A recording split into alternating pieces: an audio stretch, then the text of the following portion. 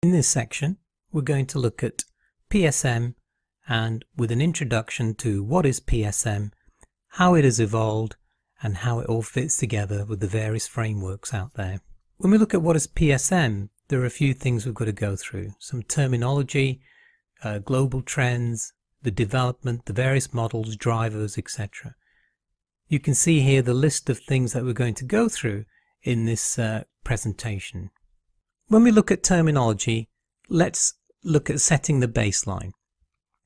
Risk is a combination of what can go wrong, how bad could it be, and how often might it happen. When we look at risk-based, it depicts one or more risk attributes of a process, activity, or facility. Considering any one of the three risk questions above can be viewed as a risk-based activity. For simplicity, rather than use a term such as hazard-based, consequence-based, or frequency-based, the single term risk-based is used to mean any one or a combination of these terms. Global trends, oil and gas specific, but generally you can say it's the same for other sectors. We know that in terms of occupational safety performance for various oil and gas companies, BP for example, which was my previous employer, we can see that over the years from 1992 to 2010, there has been a reduction in the reportable incidents per productivity or man-hours worked. Now, global trends in terms of major incidents, again looking at it from 1974 to 2010, some of these are very, very familiar. They had some very high profile exposure, especially in the news. For example, Texas refinery and Flixborough was one that was very well covered. So you can see that from a global trends, we've got incidents that have happened for many, many years. Now, not to dwell too long on this particular slide, but as you can see in terms of global trends, the damage in terms of dollars per 1,000 barrels refinery, and I said this was an oil and gas input, you can see it has increased over the years from 1964 to 2000. The message there is it's getting costly. So process safety versus occupational safety. What exactly is it? Why is process safety different from occupational safety? Well, process safety is not normal. Most people, not all, lack specific experience, and please don't toast me for this, that's just a general opinion. More robust analyses are required to identify the hazards being something that can cause harm. And unacceptable consequences need more reliable controls. But the most important message here is that process safety related incidents have far-reaching, devastating impacts. In the previous slide you saw some of the impacts relative to loss of life, Texas refinery, Flixborough, etc. They can be significantly damaging to an organization. Let's look at the evolution of process safety strategies. You can see the slides here go in terms of standard-based strategy, compliance, continuous improvement, and risk-based strategy, which is what we're looking at specifically. Now, in the standards-based strategy, what normally happens and what should I do? You look at ANSI, API, ASME, NFPA, etc. Apologies for the acronyms, but I'm sure most of you are familiar with that. In compliance-based strategy, what do I have to do? Well, you look at OSHA for process safety management, EPA, and Surveyso 3, etc. These are very regulatory driven. Continuous improvement based strategy are how can I improve based upon my experience. Again, many of you will be familiar with the management systems associated with health, safety and environment, specifically OSHA 18001, ISO 14001, etc. And risk-based strategy. How can I improve risk management? Well, risk-based, lagging, leading indicators to improve. Now, slide on PSM development. In 1992, the final OSHA PSM standard was issued. In 1989, CCPS published their original PSM elements, followed by, in 2007, CCPS publishing the guidelines for risk-based process safety. And there are two specific documents, the 2007 CCPS published guidance for effective pre-startup safety reviews, and CCPS published guidelines for risk-based process safety. Let's not worry too much about the documents here. We'll be covering all of these and the various elements bit by bit, and also, more importantly, looking at the various components in it, metrics, etc. We must also mention that in 2010, the Energy Institute published the framework for high-level process safety management. Let's now look at PSM models. We mentioned OSHA and we mentioned CCPS. OSHA has 14 elements stroke standards, and the CCPS risk-based process safety has 20 elements. Fundamentally, they follow this principle of hazard identification, analyzing risks, measuring success, mitigation and management programs on hazards, and understanding process safety hazards. Now, let's look at PSM drivers. The important issues to address in a PSM framework are the purpose and scope. Is it clearly defined? Are personnel roles and the responsibilities established? What about tasks and procedures? Are they mapped out? And is the necessary input information available? Are we aware of the anticipated results and work products? Do we know what we're getting into here? And do personnel have appropriate qualifications and training to follow through on the PSM aspirations and framework? Now, does the organization also have the necessary resources and tools? Has there been alignment on metrics for continuous improvement? And what about management review? Is there a process and a schedule defined? And finally, let's not forget auditing. Is the auditing plan in place and are resources available? These are just examples. I'm sure there are more, but there are main examples for the important issues to address in a PSM framework. What about the OSHA PSM model? Here's an overview on that. Mentioned earlier, there are 14 key elements or standards. Not to dwell too long on this, but I'm listing here the various bits of the OSHA PSM framework. There are 14. And you can see it goes from the various points from employee participation through to training, contractors, PSSR is pre-startup safety review, management of change, and emergency response plans. CCPS risk-based process safety. There are 4 pieces essentially. Commit to process safety culture, which really has 5 elements. Understanding hazards and risks, 2 key elements. Managing risks, and it goes on to finally learn from experience.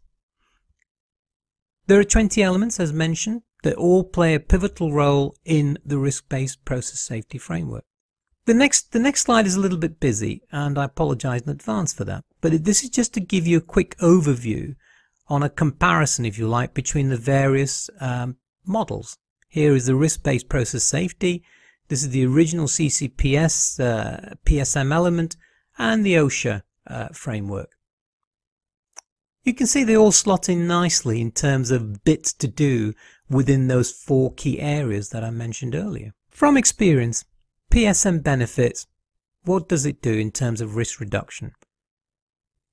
Years 1 to 5, typically I've seen a reduction of 40%. Years 6 to 10 can go up to 80%.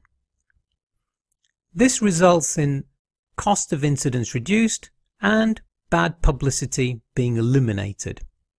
So, risk-based process safety.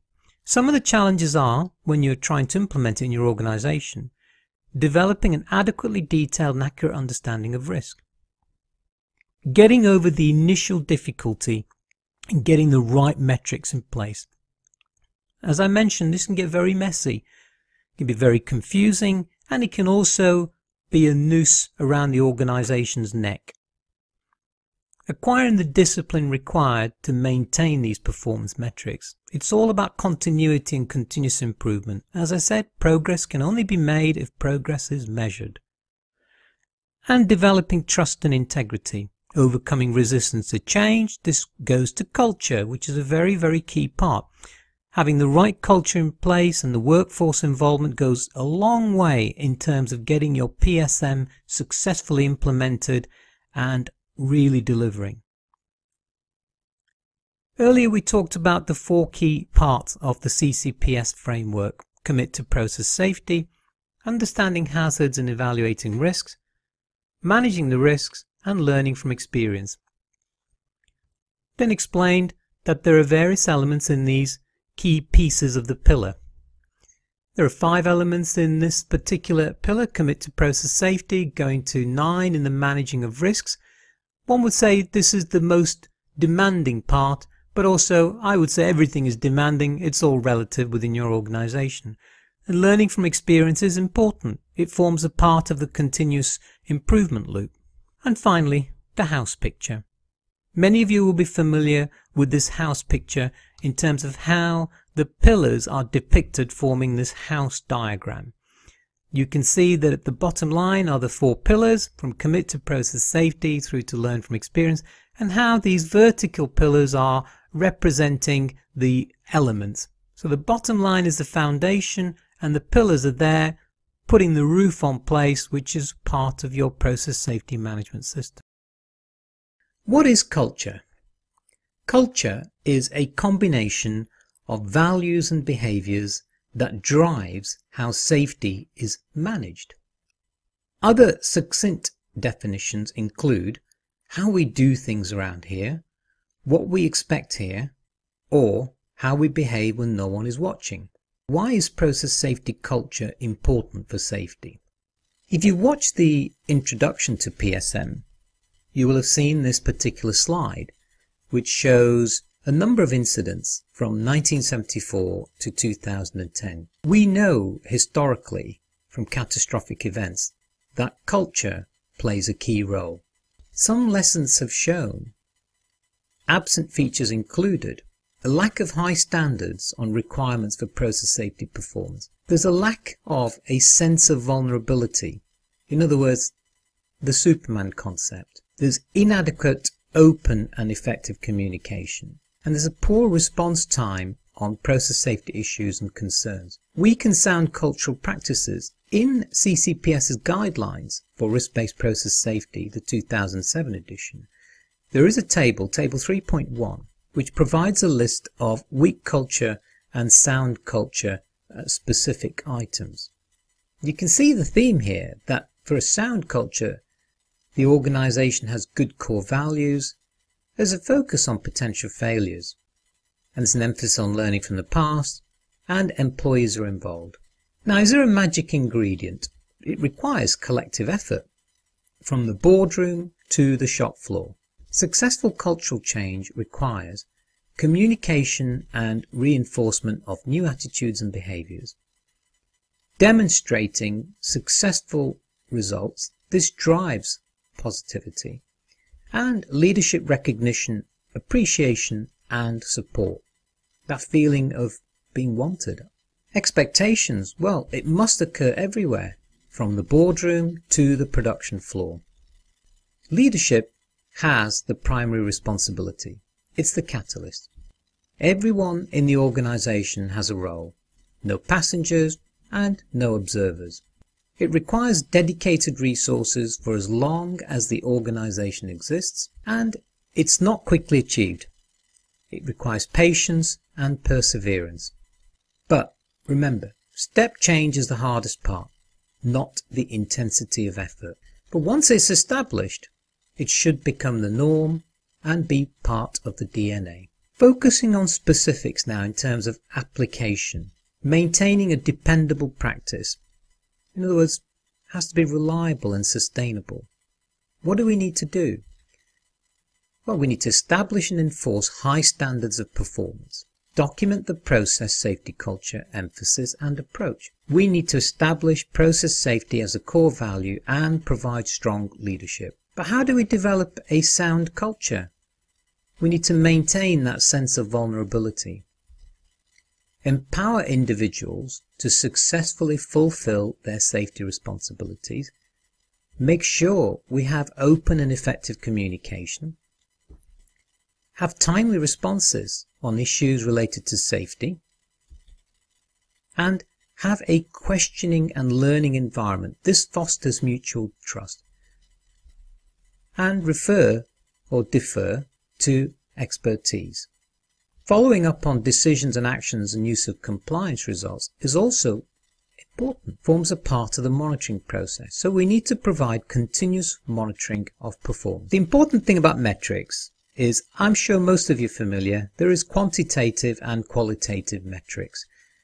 Qualitative are subjective, inductive, words-based, etc. Whereas quantitative, it is based upon numbers, and it's objective and based upon deductive techniques. Panning back to the metrics for dependable, if we look at what we could have as metrics, here are some examples of what could be key performance indicators. Leadership site visit frequency, percentage of trained managers, etc.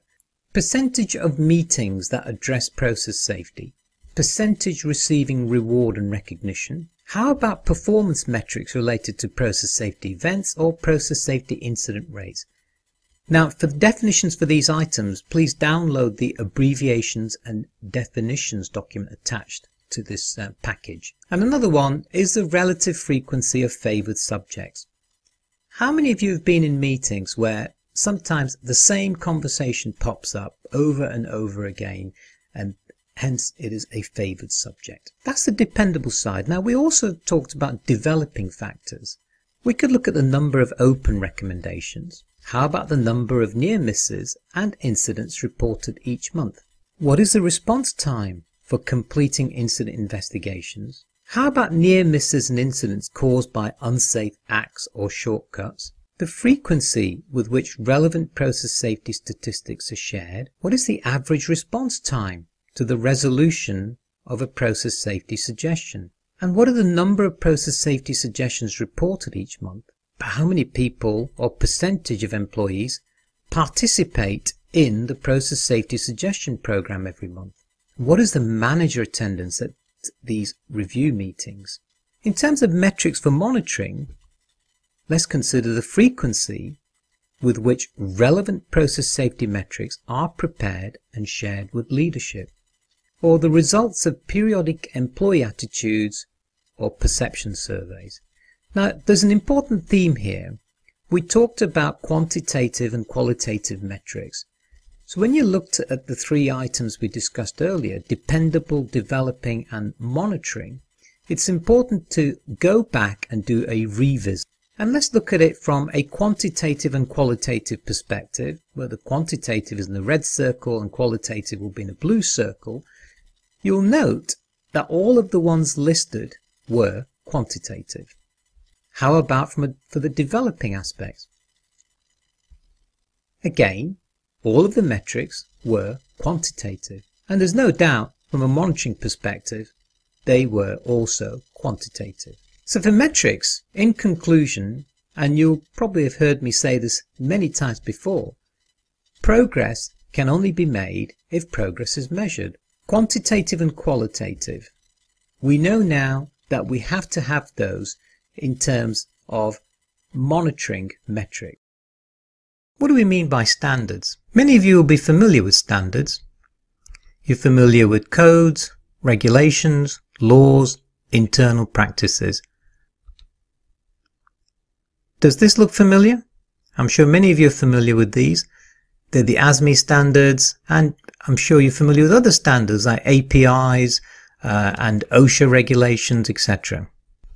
Within this element and associated activities, the intention is to support the identification of the standards, to develop the standards relative to your organization, to evaluate whether you're in compliance, whether it's a necessary requirement, and to disseminate the information to the appropriate people. After all, if they don't know what standards they have to adhere to, it's pretty difficult to be compliant. And finally, standards should be accessible. It shouldn't be stuck in a cupboard somewhere waiting to be found. You should be aware, and your organization should be aware of which ones are particularly applicable. Why is it important? Why are standards important? Well, from a compliance perspective, it supports ensuring compliance and conformance. Additionally, it helps and supports operations by maintaining a safe facility, implementing process safety practices, And we all know about liability. We need to minimize those legal liability issues. And those of you who've done audits will know that standards are important because they provide input criteria to the actual audit process. There are many expectations associated with standards, but in principle, they need to be frequently done. The frequency is important. That's the identification, interpretation, implementation and monitoring of changes. Standards do change on a year-by-year basis, some on a 5-year cycle, so it's important to review this. And individualism. What we mean is every facility will have its own specific DNA, so it should be custom-made to that facility, especially where staff are more familiar with specific requirements and regulations. Other expectations include start early. Nobody likes surprises, especially as it becomes expensive to rectify.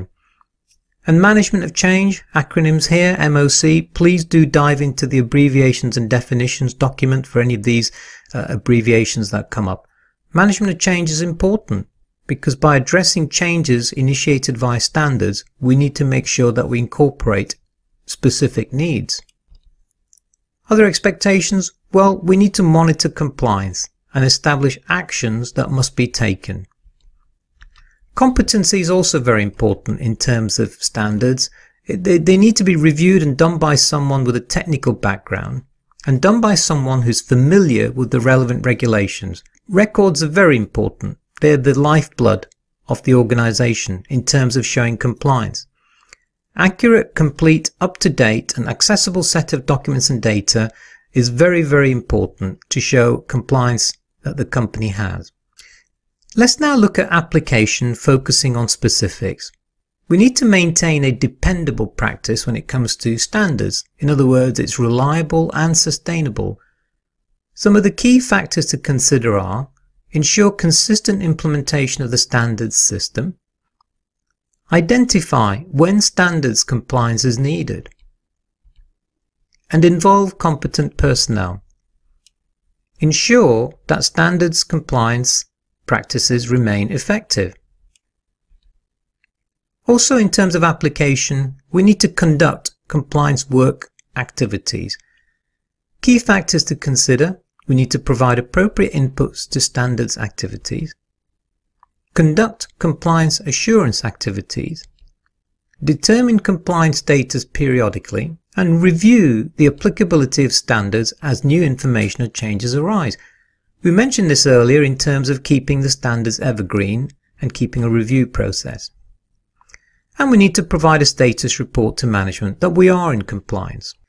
Application factors to consider in terms of following up on decisions, actions, and use of compliance results, in other words monitoring, include updating compliance documents and reports as needed, communicating conformance aspects or compliance assurance records to the appropriate parties. This could be internal and external parties, and maintain element work records. Let's visit metrics now. Earlier we discussed dependable aspects in terms of application. Metrics for dependable aspects include looking at a number of new sources of standards identified and adopted during the past year. How about the number of people trained on standards activities? And what is the average amount of calendar time taken for a review of the standards? Metrics in terms of developing include the number of existing standards revised per year, the number of meetings regarding standards attended per year, and the number of audits in which personnel participated on standards. And finally, let's look at metrics for monitoring. What are the number of compliance violations per year? The number of non-conformances related to non-regulatory standards, and the average amount of time taken between completing a standard system review and closeout of all follow-up action items. The important thing to remember in terms of a theme for metrics, qualitative and quantitative, and the three applications we looked at, dependable, developing and monitoring, is they play a very key role. What do I mean by that? let's revisit the metrics for dependable. If we say quantitative is a red circle, dotted circle, and qualitative is a blue dotted circle, do you recall the three different metrics I put up? Let's look at those three metrics again. They're all quantitative. Number, average amount, etc. What about the metrics for developing? Let's revisit that. And guess what? They're all numbers. Again, number, and number. So all quantitative. And we had metrics for monitoring. As you would expect, these are also very quantitative. So in conclusion, progress can only be made if progress is measured. Quantitative and qualitative metrics play a big part for dependable, developing and monitoring. What is competency? Well, competency involves knowledge, skills and attitudes. It's the ability of a person to do a job properly and it enables proactive learning. It's closely related to the knowledge and training elements of the risk-based process safety system or framework. Competency generates new information. Knowledge element allows management. And competency focuses primarily on learning, whereas training supports development. What's the importance of competency? Well, the risk-based process safety competency element supports increasing and sharing process knowledge, new and old. The application of knowledge to situations that help manage risk and improve plant performance. Understanding and interpreting knowledge, it allows making better decisions. And there's an increase in the likelihood that individuals, when faced with tough decisions, have the knowledge and skills to take the correct actions. You may recall in the Process Safety Management Introduction video, I put the slide up where it showed a sliding scale from 1974 to 2010 and a whole raft of incidents. You remember many of these because they were very high profile, specifically Flixborough, Texas City and also Buncefield. Well, incidents can be devastating, we know that. And learning must be proactive, taking the initiative. This is important. Lessons can't be forgotten. They have to be a part of the learning process. Increasing the rate of change makes it more difficult to maintain competency. And competent people can transform and manage information into knowledge. Knowledge management and not information management via competent workforce allows greater risk management. Let's look at expectations.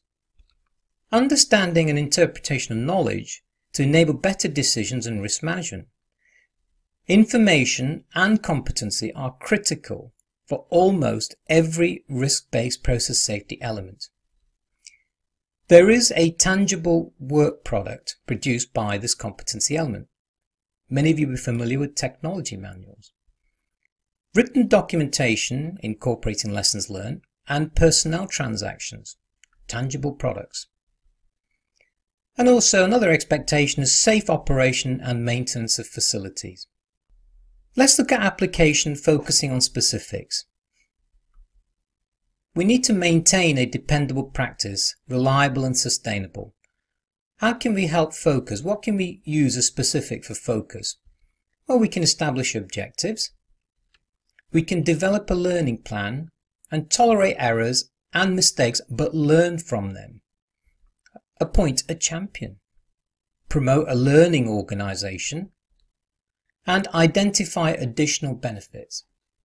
Application. Focusing on specifics to do with maintaining and enhancing. We can appoint a technology steward. Document knowledge. Solicit knowledge from external sources. We can ensure that the information is accessible and apply the knowledge. Provide a structure, update information, and push knowledge to appropriate personnel. Plan personnel transitions and promote person-to-person contact. application focusing on specifics to do with evaluating and sharing of results, we can evaluate existing efforts and ask operations for input. Quite often I've found that specific parts of an operation are not involved in the input process.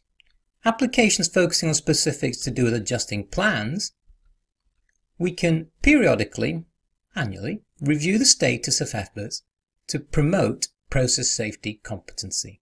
When we look at dependable and we look at metrics associated with that, typically we can look at comparison of actual versus budgeted spend for activities associated with the execution of the learning plan. We can do personal development plans, known as PDPs, for managers, supervisors, etc., and have any objectives to process safety competency being set. And what is the trend over the time periods? Are there any opinion surveys regarding the effectiveness of programs to promote learning? What does the trend show?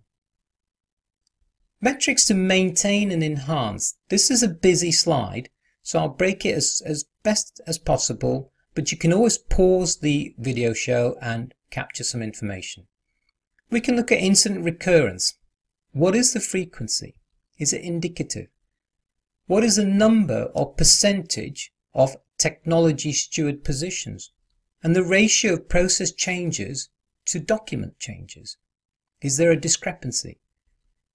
How about time spent by technical stewards in face-to-face contact with op units?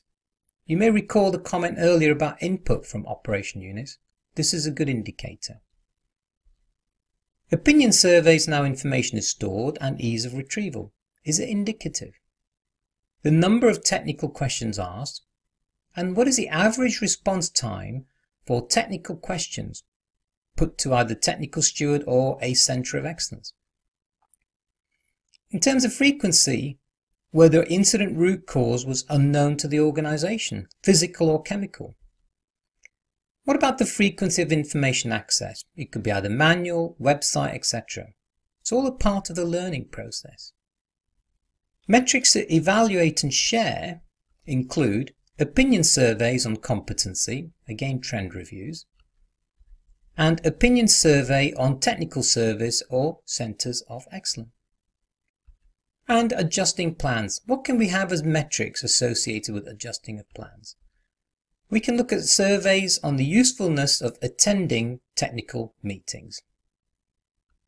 Let's think of metrics as being bounded by two different types of lines. Let's think of quantitative being bounded by a red dashed line and qualitative being bounded by a blue dashed line. If we were to apply that concept of quantitative to qualitative relative to the metrics we've described as being dependable, evaluate, share, adjust plans, maintain and enhance, let's see how it compares. So here are the dependable aspects. Previously we had the three different metrics associated with dependable. These metrics are all quantitative. How about maintain and enhance? Again, with the exception of one, they all fall under the quantitative. However, the one that I've identified here as being qualitative or quantitative really depends on how you've set it up. You can set these up in a quantitative way or also a qualitative way. Evaluate and share. Again, let's look at the differences. Here we see both the metrics we provided before fall in the category of either quantitative or qualitative. It all depends on how you've set it up. On the subject of adjusting plans, we have that one metric, and again, it sits in the category of quantitative or qualitative.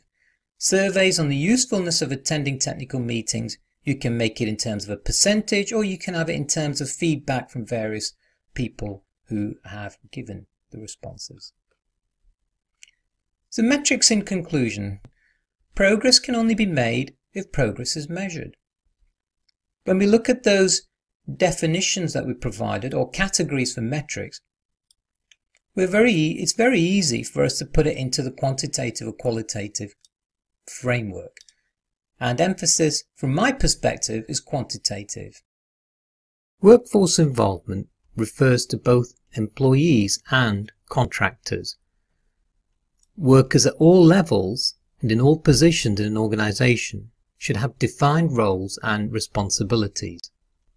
The RBPS element facilitates a consultative relationship between management and workers. Workforce involvement is important because the workforce are the most exposed to hazards and risks as they operate and maintain processing units. It's an important input in PSM for design, development, implementation and continuous improvement. For workforce involvement, there are expectations. We should have a written plan of action regarding worker participation.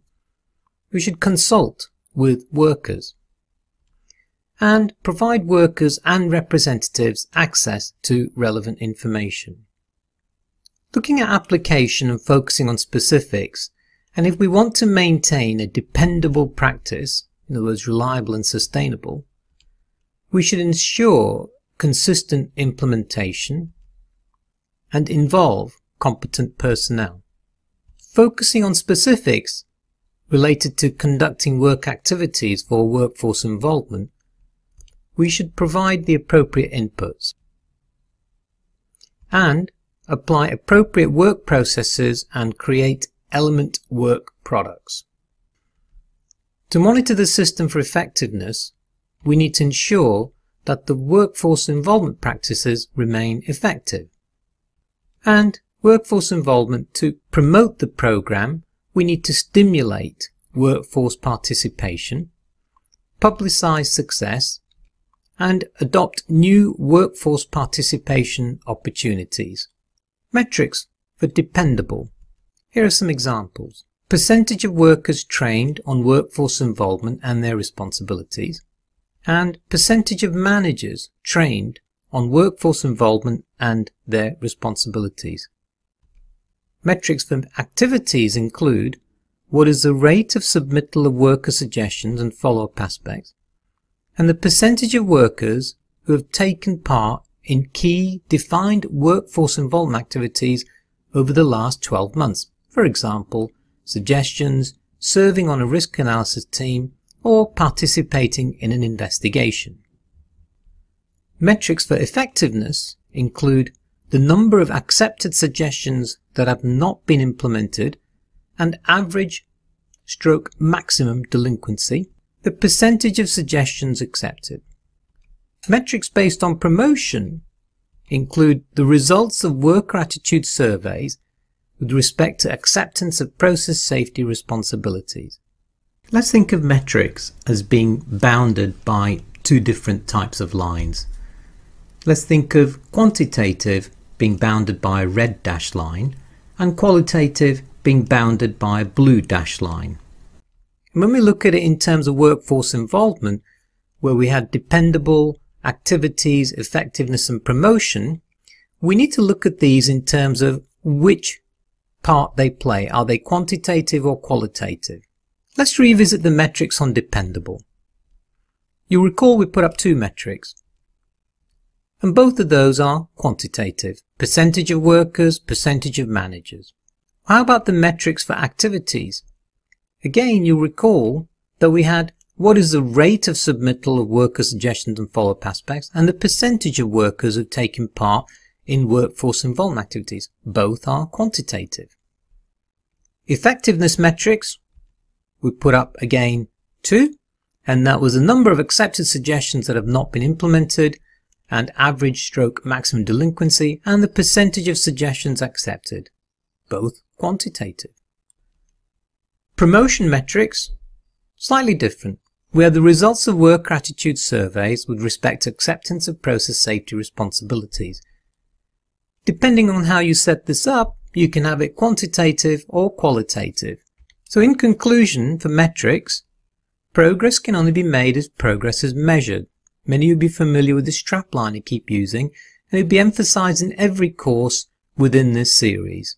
So our metrics of dependable, activities, effectiveness and promotion are all quantitative that we've described with the exception of one, in promotion. Stakeholders outreach is a process for seeking out individuals or organizations that can be or believe they can be affected by companies' operations and engaging them in a dialogue about process and workplace safety. Bit of a mouthful there, but just focus on the words seeking out. It's about establishing a relationship with community organizations, other companies, professional groups, and local or national authorities. And it's about providing accurate information about the company and the products, processes, plans, hazards, and risks. Stakeholders outreach is important because it promotes involvement of the facility in the local community. It facilitates access to relevant process and workplace safety information, and it facilitates sharing of relevant information and lessons learned with similar facilities internally or externally. And let's not forget that it facilitates communication of information and facility activities that could affect the community. Particularly important when we look at emergency response. Expectations are that we have a successful communication process with relevant stakeholders that build trust and goodwill. We provide a feedback and feed-forward process when adverse events or conflicts occur. We need to provide good communication plans, messages, tools, brochures, training materials and records, and also provide an understanding of community concerns and participating in local emergency planning committee activities, which can help provide inputs to the organization's emergency response plan, process, etc. Let's focus on application specifics, particularly maintaining a dependable practice. We need to keep practices effective, ensure consistent implementation, and involve competent personnel. In terms of focusing on specifics which relate to identifying communication outreach needs, we need to look at identifying relevant stakeholders and defining appropriate scope. Focusing on specifics to do with activities conducting communication or outreach activities, we need to maintain external relationship, identify appropriate communication pathways, and share appropriate information, develop appropriate communication tools. And following through, focusing on application, we can look at follow-up commitments to stakeholders and receive feedback, and share stakeholder concerns with management. We can also look at document outreach encounters. Let's look at metrics to do with dependable. We can look at the number of community advisory panel members that chose to stay involved, the number of complaints received by the facility.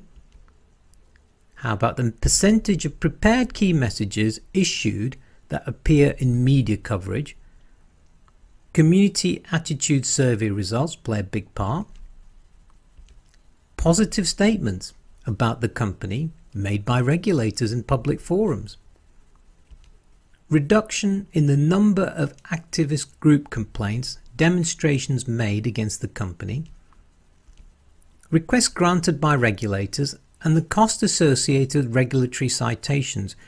We can also include the cost incurred for communication and outreach training.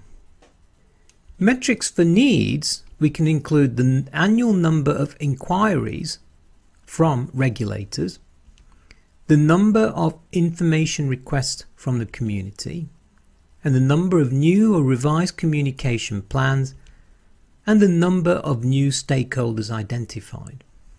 Let's look at metrics associated with activities. We can look at the number of community advisory panel meetings and attendance rate, the number of key personnel that have received initial or refresher communications, outreach or crisis management training, the number of outreach activities per month or year. What about the cost incurred for attendance at industry group meeting, and the number of community members attending planned outreach functions such as plant tours or open houses, the number of outreach meetings held, and the number of press briefings on the company? How about the amount of time spent preparing for and conducting CAP meetings, which is the Community Advisory Panel meetings? And finally, the number of industry group meetings at which company presenters shared significant lessons learned. We have to follow through. If we look at metrics for follow through, we can consider the number of commitments made to the community versus the number of commitments completed, the length of time to respond to community inquiries, and the cost of responding to requests for information, and also the number of commitments made to the community versus the number of commitments completed. And finally, the number of management review meetings held to discuss outreach issues. Let's think of metrics as being bounded by two different types of lines. Let's think of quantitative being bounded by a red dashed line and qualitative being bounded by a blue dashed line. And when we consider those metrics we discussed earlier and we put it in the pots of dependable, needs, activities and follow through, let's revisit the metrics for dependable. Apologies for this being a busy slide as it was before, but you can see that most of the metrics fall in the red dashed line, which is the quantitative representation. There could be some debate as to some being qualitative, but it really depends on how you've set them up. And as you know, my preference is to make it quantitative. Metrics for needs, if we revisit those, the four that we put up before, again fall into the category of being quantitative. The annual number, the number of, the number of new revised, etc. And metrics for activities, again apologies for a busy slide, but you can see they fall into the category of quantitative. Easy to monitor, easy to measure, relatively, and also easy to report on. Follow-through metrics that we showed earlier, you can see that the 5 that we put up fall into the category of quantitative. So in conclusion, and you'll know this strapline as I've used it several times, is progress can only be made if progress is measured. When we looked at the metrics that we put up for dependable, needs, activities and follow-through, they fell mainly into the quantitative category. Process safety acknowledgement refers to collection of information. It involves activities associated with compiling, cataloguing, and making available a specific set of data that is normally recorded in paper or electronic format. It's important to note that knowledge implies understanding and not simply compiling data. Competency plays a big role. Focus on information that can easily be recorded in documents such as written technical documents and specifications, engineering drawings and calculations, specifications, for example, for design, fabrication and installation of process equipment. Let's not forget other documents such as material safety data sheets. Process safety knowledge is important because risk management depends on accurate process knowledge. Risk-based process safety can't be efficiently applied without an understanding of risk. And process safety knowledge is a keystone for RBPS. Process safety knowledge also supports other elements in RBPS, for example, procedures, training, asset integrity, management of change and incidents. There are some expectations with process safety knowledge. Development and documentation has to start early. Don't leave it too late. Efforts must continue through the design, hazard review, construction, commissioning and operational phases of the life cycle. And ensure resources are allocated. You should conduct process safety knowledge by collecting and cataloguing hard copy documents that are stored in filing cabinets or libraries, and electronic files or databases maintained on computer networks. Must also make sure that adequate training is provided to staff, trained on how to access the information, understand the content, and also make a commitment to keep the information current and accurate. Focusing on specifics now and looking at dependability. We need to ensure consistent implementation, thoroughly document chemical reactivity and incompatibility hazards, assign responsibilities to competent personnel and define the scope. Focusing on retrieval, i.e. catalogue process knowledge in a manner that facilitates retrieval, we need to make information available and provide structure. We need to protect knowledge from inadvertent loss and store calculations and important design data in central files. And we need to document information in a user-friendly manner. Focusing on protecting and updating now, protect and update process knowledge. We need to control or limit access to out-of-date documents and support efforts to properly manage change and protect against physical or electronic removal or even misfiling, ensure the accuracy of the data and protect against inadvertent changes. Focusing on the use of process knowledge now, and personnel should have confidence that the process knowledge is current and accurate, and personnel are aware of how to access the process knowledge, documents are accessible, and information can be readily located within documents. Let's look at metrics for dependable. We could consider the number of investigations that include an element of discovery, the number of risk assessment recommendations highlighting where the information wasn't available, and the number or percent of blank records in the process knowledge database. Metrics for retrieval include the number of risk assessment recommendations where the information was readily available, the results of surveys to determine if users of process knowledge believe it is readily accessible, or the number of instances when maintenance planners or purchasing agents couldn't locate the information, and finally, if process knowledge is web-based, the number or percent of dead links. Metrics for protecting and updating can include accuracy of process knowledge during periodic reviews, engineering staff time spent recreating process knowledge, the number of change requests initiated to correct process knowledge, also the number of times during audits or assessments that process knowledge must be retrieved from personnel files, results of random checks of process knowledge files after change requests are closed, the ratio of approved change requests relative to updates in piping and instrumentation diagrams, for example, the results of periodic surveys to determine if users of process knowledge believe that it is current and accurate, and finally the results of random checks of MSDS files to determine if they're complete, current and accurate. This is a busy slide, but as you can see, there are lots of metrics you can have with regards to protecting and updating process safety knowledge. Looking at metrics for the use of process safety knowledge, we could consider the frequency that process knowledge is accessed, which is far easier to do in a web-based system than it is to look at hard copies. Let's think of metrics as being bounded by two different types of lines. Let's think of quantitative being bounded by a red dashed line and qualitative being bounded by a blue dashed line. When we considered the metrics earlier of dependable, retrievable, protect, update and using, we can see that in the category of dependable, the three metrics that we had were all quantitative.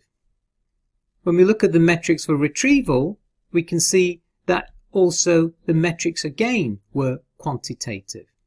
And similarly for protect and update, the metrics were all quantitative with the exception of the three shown on the slide here. Again, as I've emphasized in other courses, it really depends on the user in terms of making it quantitative or qualitative. My preference, as you may know, is to make it quantitative so that we can actually measure progress.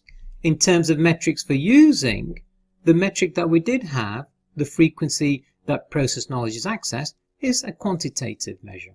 A supplemental slide here taken out of CCPS risk-based process safety. Some typical examples of chemical hazards information include physical data, reactivity, corrosive data, industrial hygiene data, etc. All information. Process technology information includes flow diagrams, mass and energy balances, description of control system, logic diagram, cause and effects. The list goes on. There's another slide here showing process equipment information, materials of construction, piping specifications, shop fabrication drawings. The message here is that process knowledge and process safety knowledge is a very, very deep well, and it's important to get a really good handle in terms of managing the information and controlling and disseminating. So in conclusion for metrics, with the categories that we had, looking at quantitative and qualitative, we know that progress can only be made if progress is measured. And therefore, the more we err towards a quantitative measure, the easier it is to identify what we need to improve.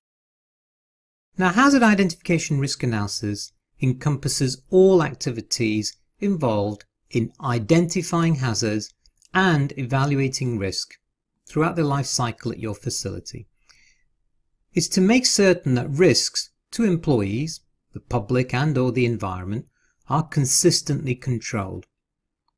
And if you've done these before, you know that it typically involves activities associated with compiling, cataloging, and making available a specific set of data that is normally recorded in paper or electronic format and also retrievable.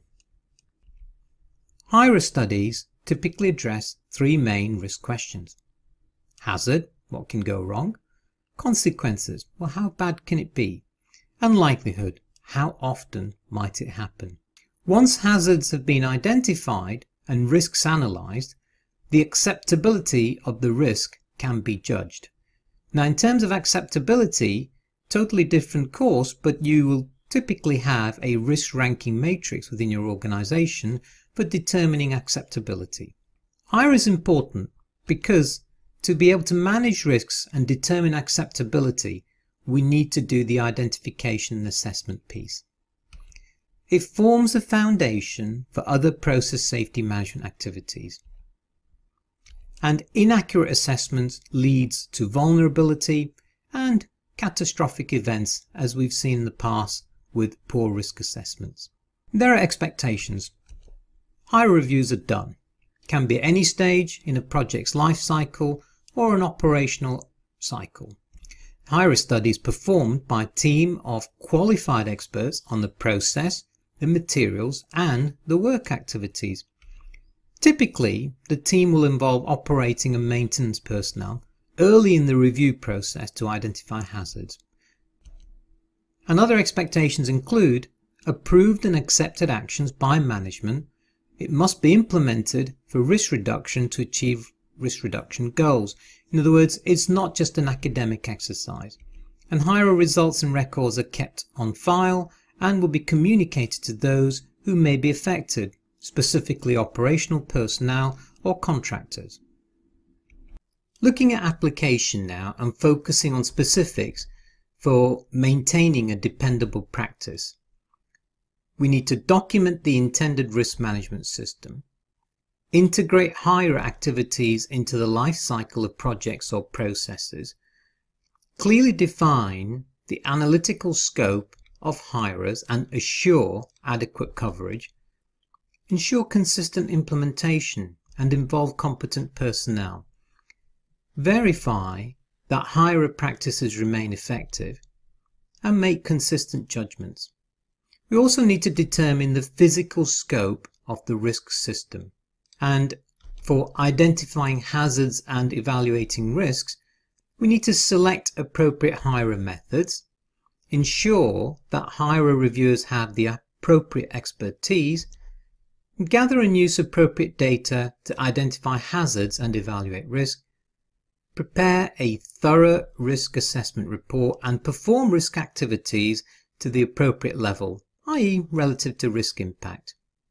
An application focusing on specifics to do with assessment and decision making, we need to apply the risk tolerance criteria, which is very specific perhaps to your organisation, the risk ranking matrix as it's otherwise known as.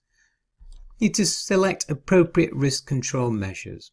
Focusing on application regarding follow-up and assessment results, we need to communicate important results to management, document the residual risk, resolve recommendations and track completion of actions, maintain risk assessment records, communicate results internally, and also communicate results externally.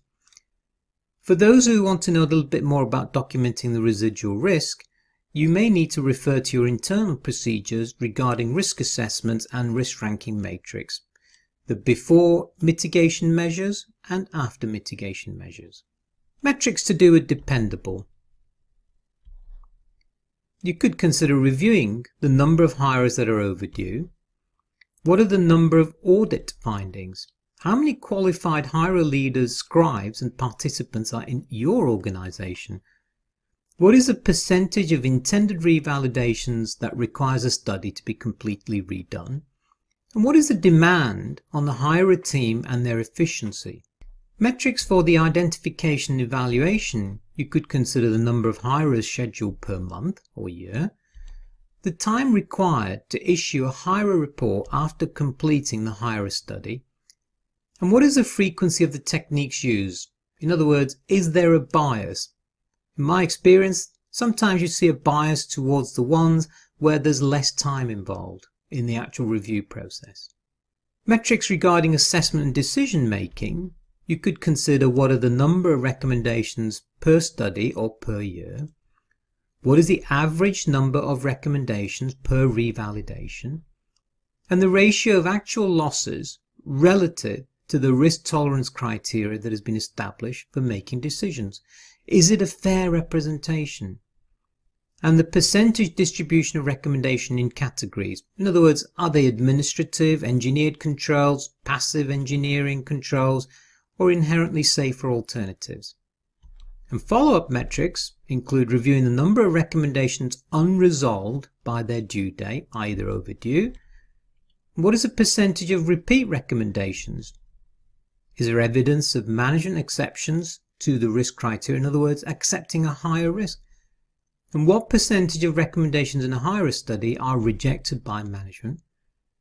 What is the average time required for completing corrective records? Let's think of metrics as being bounded by two different types of lines.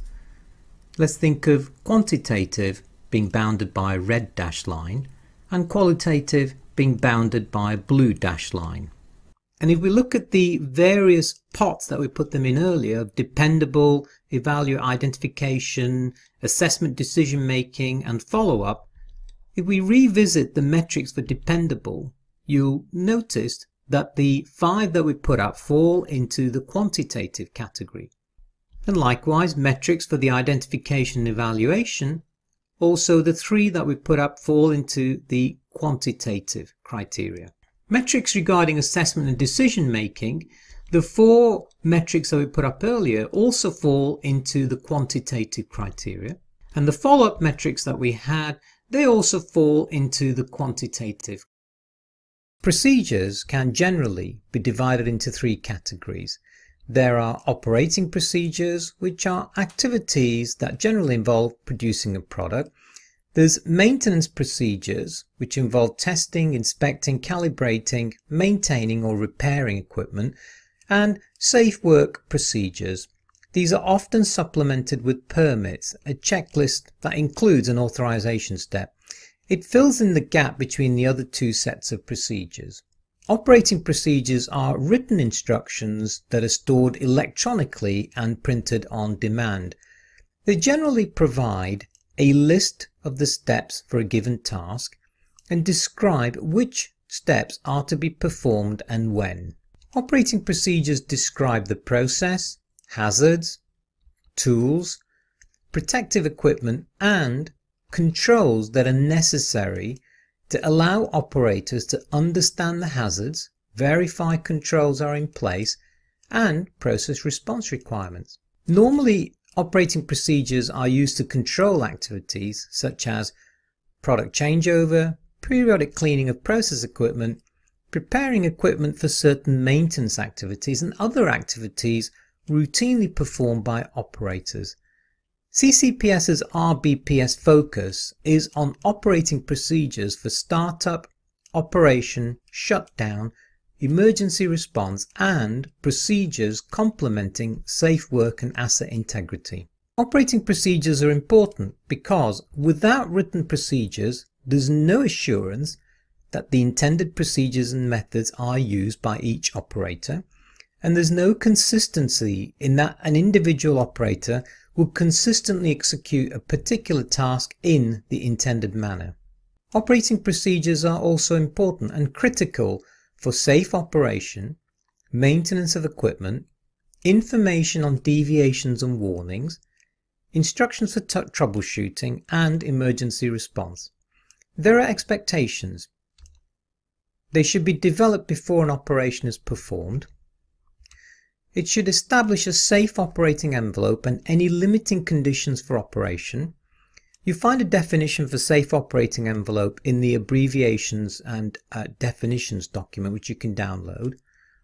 And procedures should be updated when relative changes occur. Other expectations include they should be reviewed periodically to ensure that they remain valid, and they should provide critical information to the training element. They have to involve key personnel in the consultation process, i.e. operators, maintenance, process engineers, technicians, supervisors, and managers as examples. From an application perspective, for focusing on having a dependable practice for operating procedures, we can establish management controls, and we can have controlling documents and controlling procedure format and content. If we were to focus on identifying what operating procedures are needed, we can conduct a task analysis. We can determine what procedures are needed and their appropriate level of detail, and address all operating modes, including non-routine and abnormal conditions.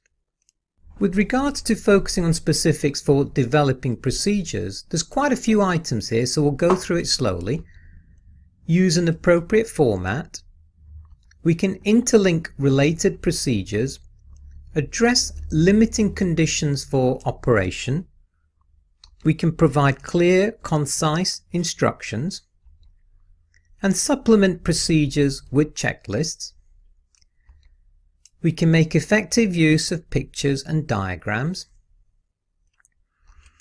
validate procedures and verify that actual practice conforms to the intended practice, develop written procedures to control temporary or non-routine operations, ensure that the procedures describe the expected system response, how to determine if a step or task has been done properly, and possible consequences associated with errors or omissions.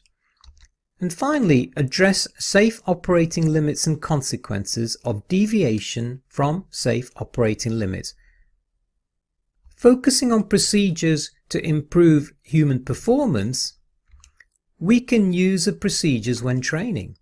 We can ensure that procedures are available and also hold the organization accountable for consistently following procedures, not just people. Focusing on ensuring that procedures are maintained, we can manage the changes, we can correct errors and omissions in a timely manner, and periodically review all operating procedures. Metrics associated with dependable. We can take into account recording and reviewing the number of standard operating procedures updated per year or staff hours spent updating the procedures. We can also look at what is the amount of time staff spend reviewing and approving procedures. Looking into metrics for identifying requirements, we can look into the number of units that have completed a task analysis to identify procedural requirements, and if task analyses are periodically updated or revalidated and they are in compliance with revalidation schedules that has been approved by the organization. Metrics for development, we could consider reviewing the number of audit or assessment findings on procedures that have missing information on either the element or tasks. We can look at the number of management change authorizations issued for each unit per year following permits for temporary operations. In other words, issuing a temporary management of change authorization rather than a temporary or permanent procedure. Metrics for human performance improvement. We could look at reviewing the number of incident or deficiency reports related to procedures that were unclear, not available, or not widely understood. We can look at the percentage of procedures that are annotated in the field, an ad hoc approach, the number of investigations that recommend changes to procedures, and the fraction of operators who believe that procedures are current and accurate. And there's also the percent of changes to procedures that are not covered by an MOC authorization, that's management of change. Metrics associated with maintained, we could consider reviewing the number of procedures that are past due for review, in other words overdue, and we could also look at what is the mean time to correct or update procedures. What fraction of procedures are clear, concise, and include all of the required content? And what is the average age of procedures? Let's think of metrics as being bounded by two different types of lines. Let's think of quantitative being bounded by a red dashed line and qualitative being bounded by a blue dashed line. Let's continue with the theme of quantitative and qualitative with regards to metrics. We covered metrics in the various pots, which were dependable, develop, human performance improvement, identification, and maintain.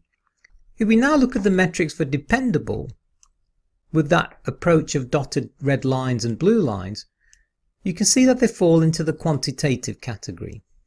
Metrics for identifying requirements, we had two. One of them we can say is quantitative. The other one can be either quantitative or qualitative depending on how you set the system up. The metrics for development, they were quantitative. Metrics for human performance improvement, they were all also quantitative. We had metrics for maintaining as well, and they were all quantitative. In conclusion, the metrics that we had fell predominantly into the quantitative category. Safe work practices help control hazards and manage risk associated with non-routine work, that is, any activity not fully described in an operating procedure. For example, breaking a connection to remove and calibrate a pressure transmitter.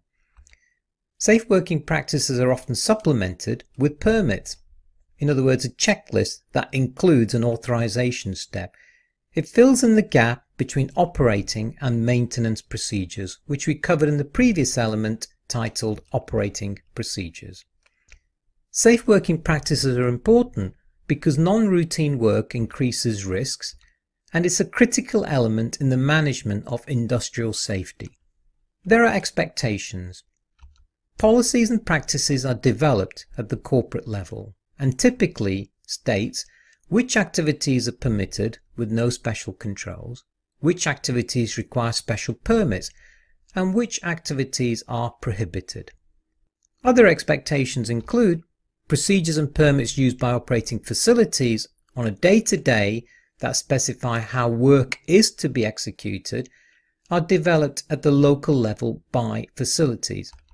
And permits are issued and authorized by trained operators, supervisors, or safety specialists. Expectations also include a shared responsibility between operators, maintenance personnel, and contractors who perform the work, and safe working practices should complement operating and maintenance procedures. The safe work practice system should be described in a facility-wide policy and addresses management system issues such as the scope of the safe work element, roles and responsibilities, and the relationship between safe work procedures, permits, and procedures developed for other RBPS elements. Focusing on having a dependable practice for safe work practices, we can consider defining the scope, specify when in the facility's life cycle the safe work practices apply, ensure consistent implementation, involve competent personnel. For effectively controlling non-routine work activities, we can train employees and contractors. We can enforce the use of safe work procedures, permits and other standards.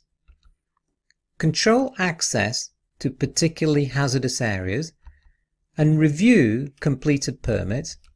And also develop safe work procedures, permits, checklists and other written standards. Metrics for dependable. We can include compliance with the training plan for activities related to the safe work element and progress towards implementing a new safe work practice or making significant improvements to the existing system. We can also look at the percentage of permits correctly completed. For metrics associated with control for non-routine work activities, we can look at the number of injuries related to non-routine work, the number of near-miss incidents related to non-routine work, the number or percentage of safe work practices that are past due for periodic review, the frequency of improper shift-to-shift handoffs. We can also look at unsafe conditions or permit violations observed during routine audits on a consistent basis.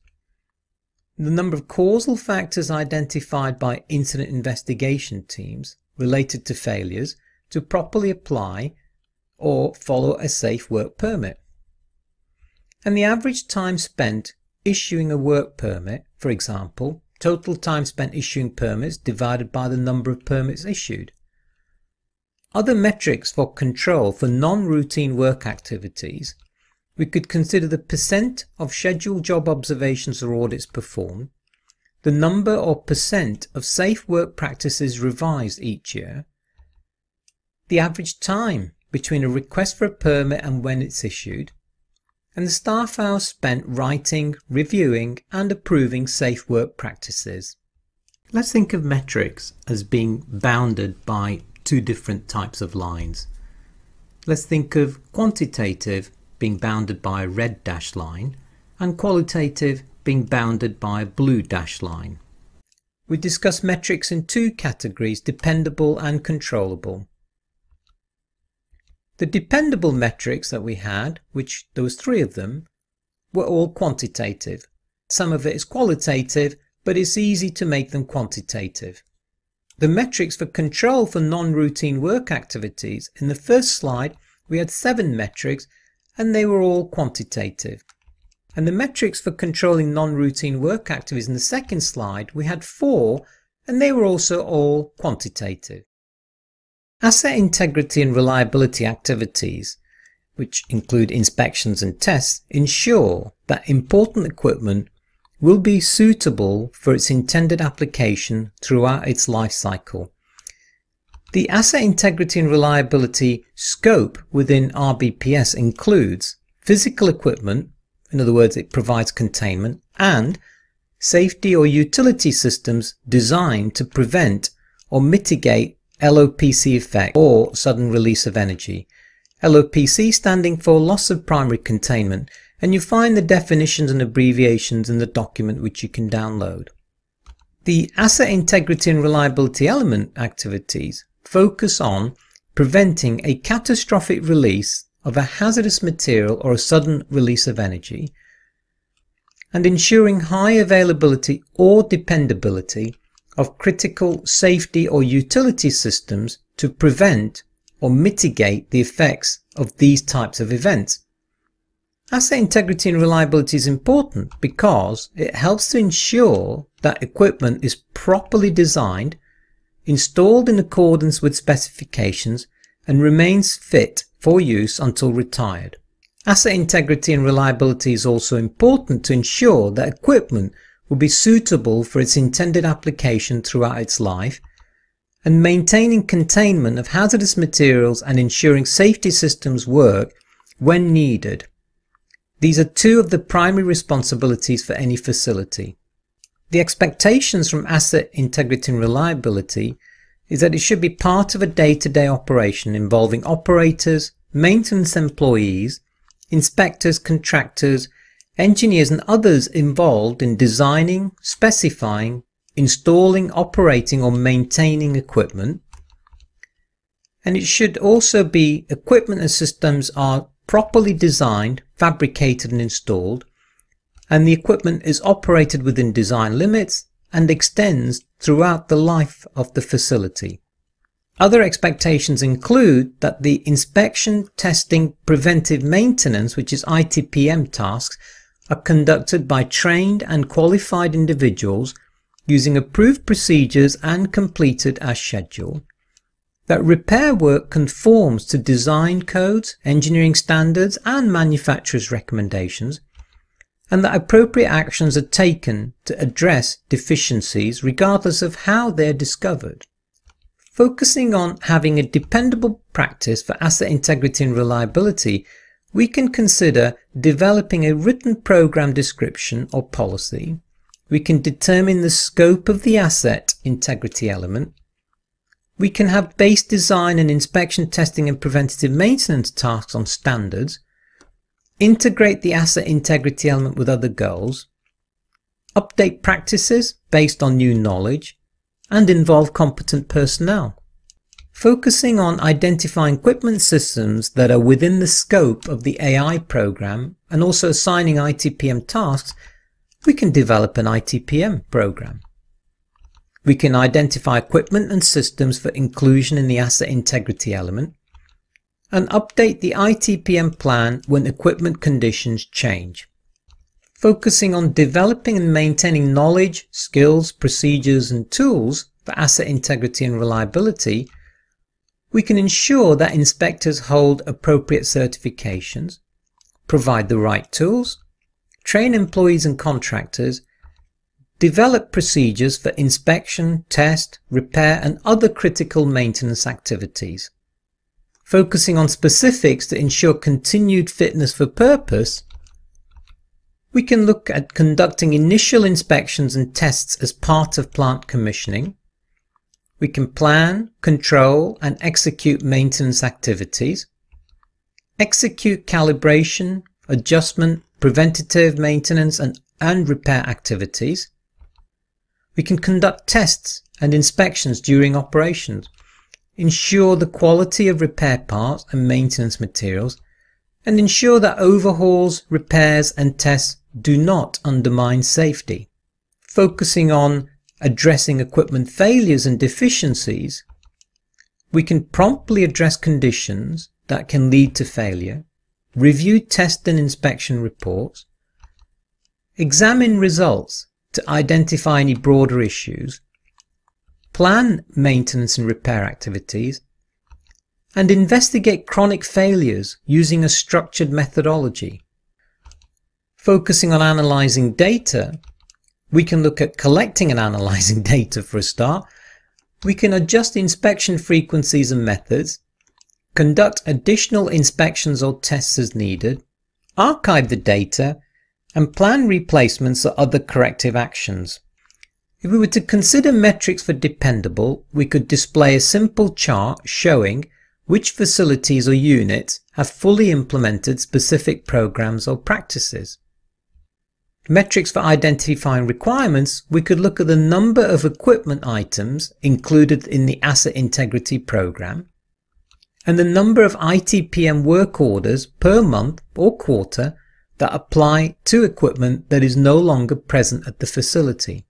Metrics for looking at development and maintenance, we could consider the number of inspectors or maintenance employees holding each type of required certification.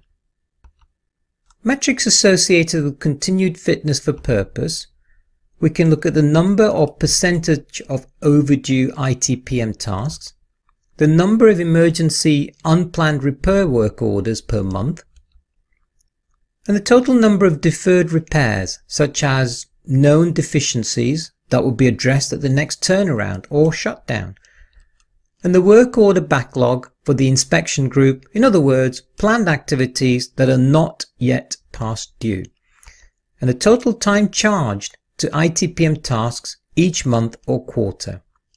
Metrics for failures and deficiencies, we could consider the average time to address or correct deficiencies.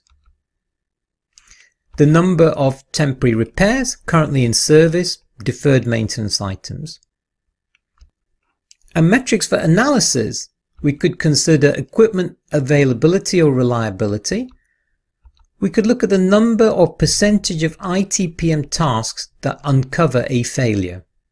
Let's think of metrics as being bounded by two different types of lines.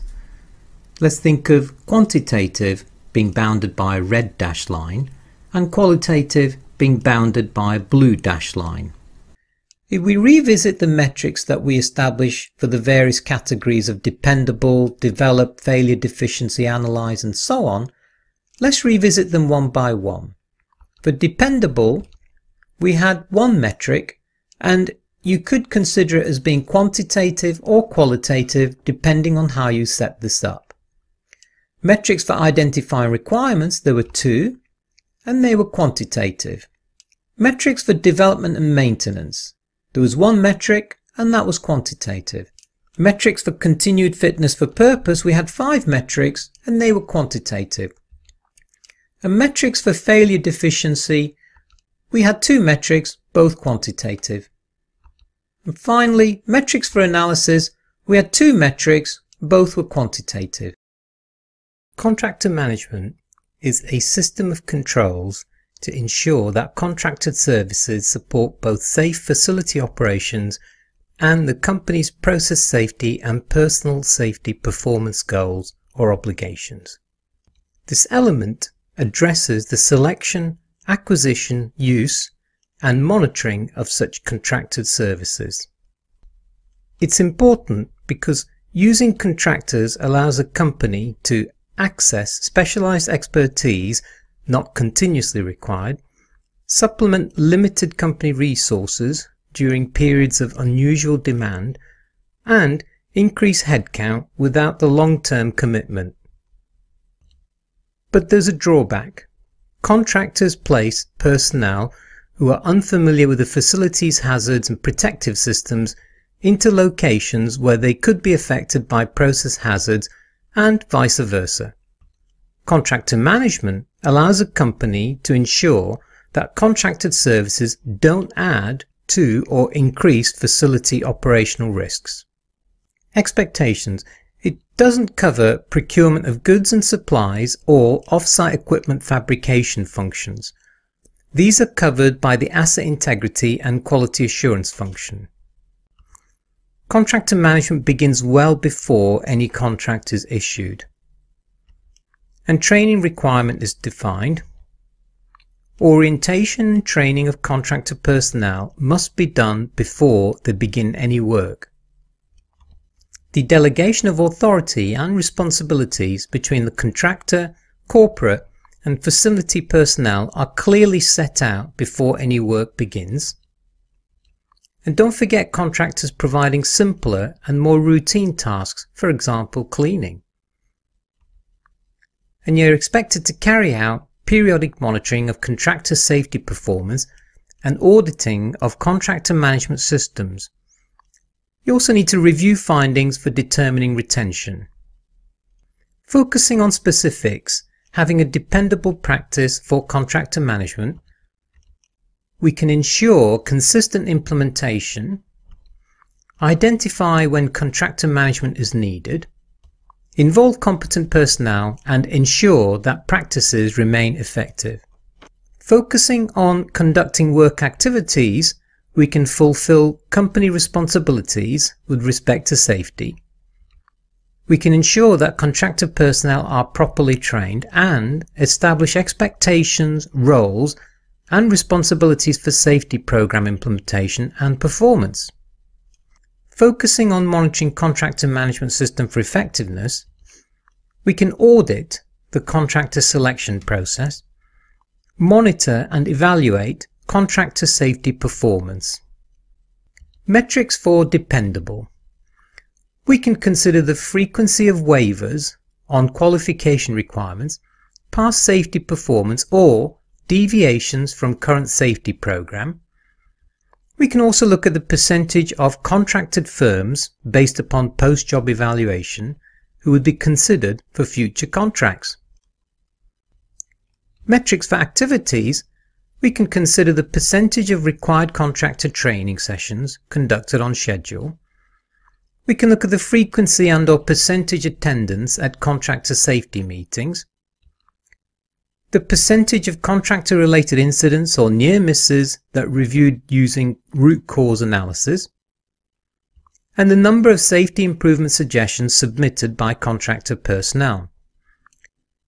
Let's not also forget the number of open contractor safety suggestions, in other words, those not yet resolved by a company representative, or average age for unresolved suggestions.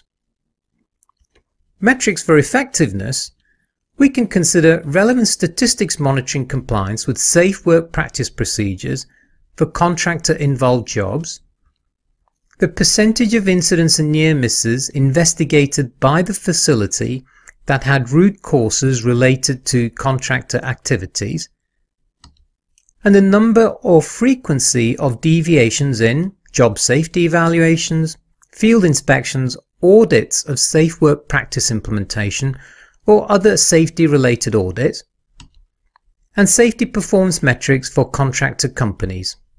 Let's think of metrics as being bounded by two different types of lines. Let's think of quantitative being bounded by a red dashed line and qualitative being bounded by a blue dashed line. If we look at the theme for metrics on the various categories we had of dependable, activities and effectiveness, when we look at the dependable metrics, we can conclude that the two we had were quantitative. And with regards to metrics for activities, again, the metrics that we had were all quantitative. Training is the practical instruction provided pre-job or pre-task on specific procedures or methods that should be followed. Performance assurance is the process whereby workers demonstrate that they have understood the training and can apply it in practical situations. It's an ongoing process to make sure that workers meet performance standards and to identify where additional training is required. Training and performance assurance is important because it enables workers to meet some minimum initial performance standards, it supports maintaining workers' proficiency, and it provides greater confidence that tasks are completed in accordance with accepted procedures and practices. There are expectations. It may be conducted in a classroom or workplace and conducted by subject matter experts or outside specialists. Training is completed before being allowed to work independently in a specific job position, and refresher training is provided on an ongoing basis as needed. Other expectations include that training is based on needs analysis that define the minimum acceptable knowledge, skills and abilities required for a worker in a specific position. A training program bridges the gap between what is demanded or expected of a qualified job applicant and what is required to succeed in a specific job. Performance assurance process tests trained workers initially and periodically to make sure they have the necessary knowledge, skills and abilities and are qualified to work independently.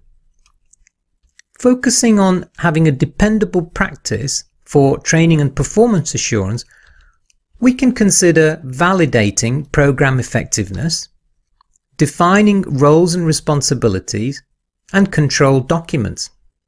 Focusing on identifying what training is needed, we can consider conducting a job or task analysis, determine what training is needed, manage the changes, group training into logical programs, and determine minimum requirements for essential elements for job candidates.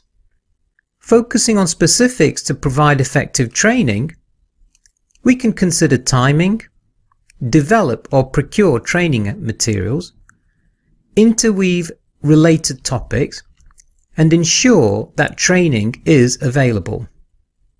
Focusing on monitoring worker performance, we can look at qualifying workers initially, testing workers periodically, and reviewing all qualifications requirements periodically. Metrics for dependable. We can consider the percentage of incidents where training and performance aspects were the root causes. We can look at the number of exceptions or issues related to training requirements, the number of subject matter experts providing training. How about the number of qualified personnel in defined process safety management roles, and the percentage change in the training budget. And finally, percentage of course deliveries audited or reviewed. Metrics related to identification for training and performance assurance. We can consider the number of workers in specific categories with training overdue, the percentage of workers who've missed a scheduled training session, the percentage of workers with overdue training, the percentage of training sessions that are offered on schedule or as planned, and the number of training sessions scheduled and by the type of training. Metrics for effectiveness. We can consider the percentage of workers who believe the training is appropriate and effective, the time spent training individuals, shifts, departments and job functions, the average test scores for classes, individuals, shifts, departments and job functions, and the time spent on computer-based training modules. Metrics for monitoring. We can look at the percentage of workers who require remedial training, percentage of workers who miss a particular test question, the percentage of workers who complete any tests in the training module, and the number of errors during simulator training, if that specifically applies to your organization. Let's think of metrics as being bounded by two different types of lines. Let's think of quantitative being bounded by a red dashed line and qualitative being bounded by a blue dashed line. Looking at the metrics and the theme in terms of quantitative and qualitative for the various categories we've assigned of dependable, identifiable, effectiveness and monitoring, the metrics for dependable were all quantitative. Metrics for identification also were all quantitative. And similar story for metrics for effectiveness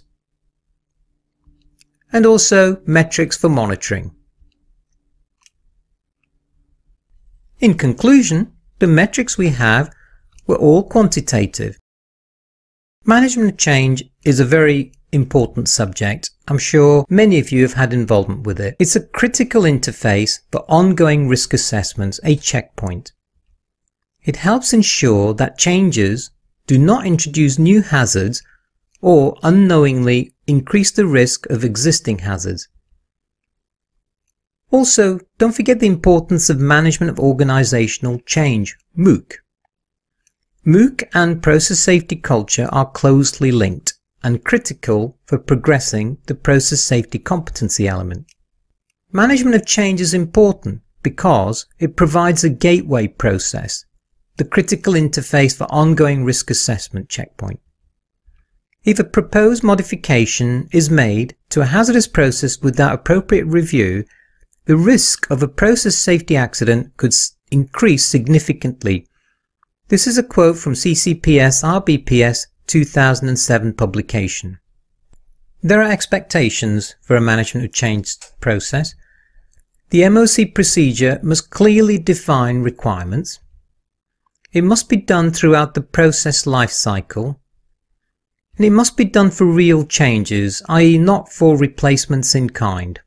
And whilst individuals may originate change requests, only qualified personnel review the request and approve.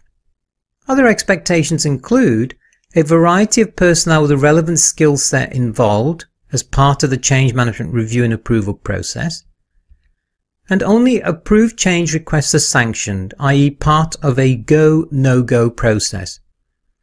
And there has to be an MOC tracking in place for follow-up, actions tracking, etc. Focusing on having a dependable practice for management of change, we can consider establishing consistent implementation. involve competent personnel, and keep management of change practices effective, focusing on identifying potential change situations.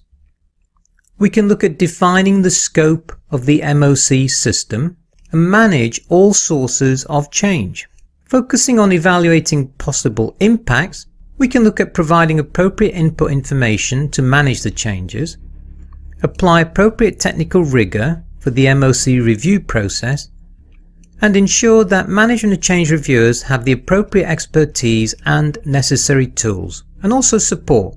If we now focus on deciding whether to allow the change, we can look at authorizing the changes and ensuring that change authorizers address important issues. We need to also focus on completing follow-up activities. We can update records, we can communicate changes to personnel, enact risk control measures, and maintain MOC records. Metrics for dependable, we can include the number of MOCs performed each month, the average backlog of management of changes or active MOCs, the average amount of calendar time taken between MOC request and authorization, the monthly average in the percentage of work requests classified as a change, the average number of staff hours per MOC from the time the MOC was created until the time the MOC was approved for implementation, the percentage or variation in the number of changes processed on an emergency basis, and the percentage of personnel involved in the MOC system who believe the system is effective, and finally the difference between the percentages of senior managers and routine users who believe the MOC program or process is effective. Metrics for identification, we could look at the percentage of work orders or requests that were misclassified as replacement in kind or RICs, or were not classified and were really changes, or the ratio of identified undocumented changes to the number of changes processed by the MOC program. Metrics for evaluating impacts, let's look at the percentage of changes that were reviewed within the MOC system but were reviewed incorrectly, and the percentage of recent changes that involved the use of backup MOC personnel. For approval, we could consider the percentage of changes that were properly evaluated but didn't have the necessary authorization signatures on the change control document.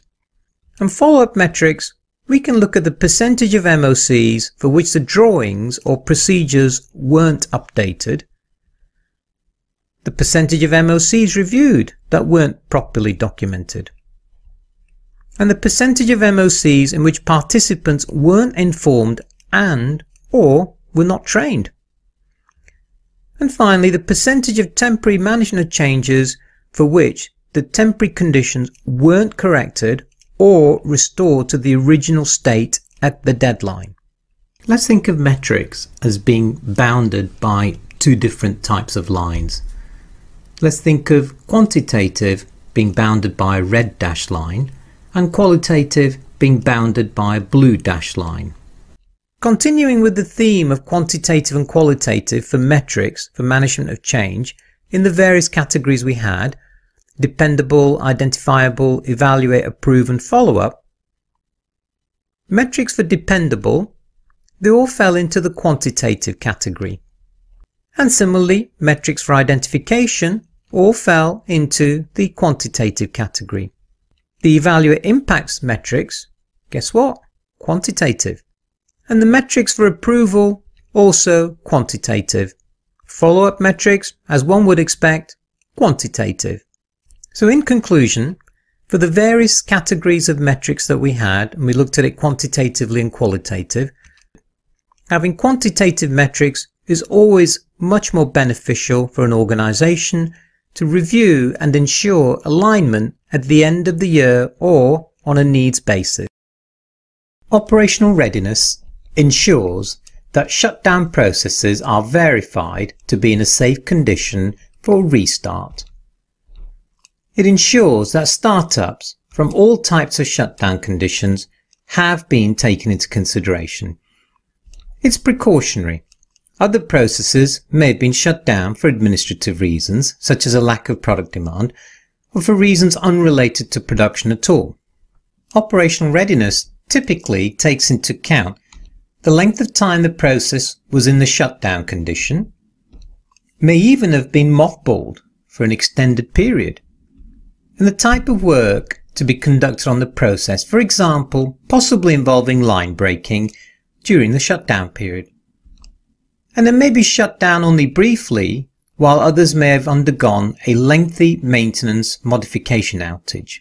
Operational readiness is important because experience has shown that the frequency of incidents is higher during process transitions such as startups, and incidents have often resulted from the physical process conditions not being exactly as they were intended for safe operation.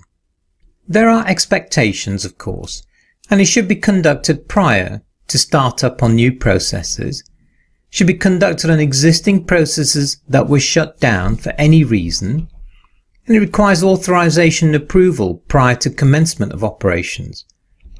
It involves the relevant people with the appropriate skill set for the review process. Other expectations include that reviews should provide assurance that construction and equipment of a process are in accordance with design specifications, an appropriate risk analysis has been performed, adequate safety, operating, maintenance and emergency procedures are in place, and that training has been completed for all workers who may affect the process. And let's not forget that modified processes have undergone a management of change review. Focusing on a dependable practice for operational readiness, we need to ensure consistent implementation, involve competent personnel, and determine types of and triggers for the readiness practice, determine the scope of readiness reviews, and ensure that readiness practices remain effective. Focusing on conducting appropriate readiness reviews as needed, we need to provide the appropriate inputs. We need to create work element products and involve, of course, appropriate resources and personnel. Apply an appropriate work process and perform element work in a diligent manner. Focusing on making startup decisions based upon readiness results, we need to consider important issues affecting the startup and communicate decisions and actions from the readiness reviews. Focusing on follow-up decisions, actions, and the use of readiness results, we need to enact risk control measures, maintain element work records, and update process safety knowledge and records. Dependable metrics can include the number of incidents that occur during startup, the duration of startup, number of spurious shutdowns after startup, the amount of off-spec product or loss of raw material as a result of startup problems, number of improperly assembled pieces of equipment found during readiness reviews, and the number of personnel trained prior to startup. Let's not forget the staff hours expended on readiness reviews and the number of people trained per year on readiness. Metrics for reviews, we can include the number of startups for which readiness reviews were not performed, or the number of readiness reviews performed. Metrics on decision making, we can consider the number of startups deferred as a result of problems found during readiness reviews, and the number of readiness reviews for which authorizations to restart were not found. Follow-up metrics and use, we could consider the number of issues during startup that should have been discovered during the readiness reviews, the number of action items overdue, and the time from readiness review to completion of all action items. Let's think of metrics as being bounded by two different types of lines. Let's think of quantitative being bounded by a red dashed line and qualitative being bounded by a blue dashed line. Following on from the theme of quantitative and qualitative metrics, you may recall we looked at metrics in dependable, review, follow-up use and decision making. Let's revisit the dependable metrics, and the metrics we presented were all quantitative. The metrics that we presented for review were also all quantitative. Metrics for decision making, again quantitative, and metrics for the follow-up and use were all quantitative. Conduct of operations is the execution of operational and management tasks in a deliberate and structured manner. It's also sometimes called operational discipline or formality of operations, and is closely tied to an organization's culture. It's a pursuit of excellence in the performance of every task, and workers are expected to perform alert, be thoughtful and knowledgeable with sound judgment plus accountability. Conduct of operations is important because human performance is critical for any process safety program. It applies everywhere, from the boardroom to the plant floor, and it's an ongoing commitment to reliable operations.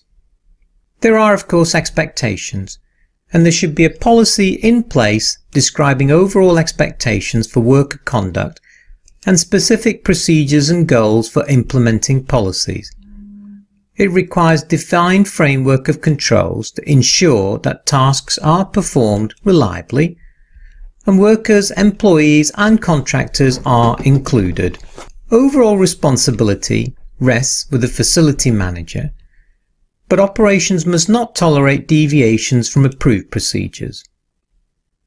Other expectations are that the HR group, Human Resources Group, is involved because it includes fitness for duty, progressive discipline, salary, bonus and retention decisions. There must be a clear chain of command, defined authority and accountability for reliable work performance. It applies to all work activities, not just those of the operations department, and management must lead by example.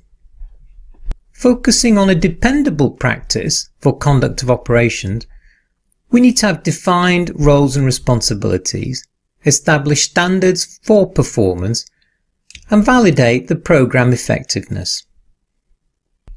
Focusing on control of operational activities, we need to follow written procedures, follow safe work practices, use qualified workers, formalize communications between shifts, adhere to safe operating limits and limiting conditions for operation. We need to assign adequate resources and formalize communications between workers. We need to control access and occupancy, and of course formalize communications between work groups as well. Focusing on controlling the status of systems and equipment, we need to formalize equipment/asset ownership and access protocols, maintain good housekeeping, maintain lighting, monitor equipment status, maintain labeling, and of course maintain instruments and tools.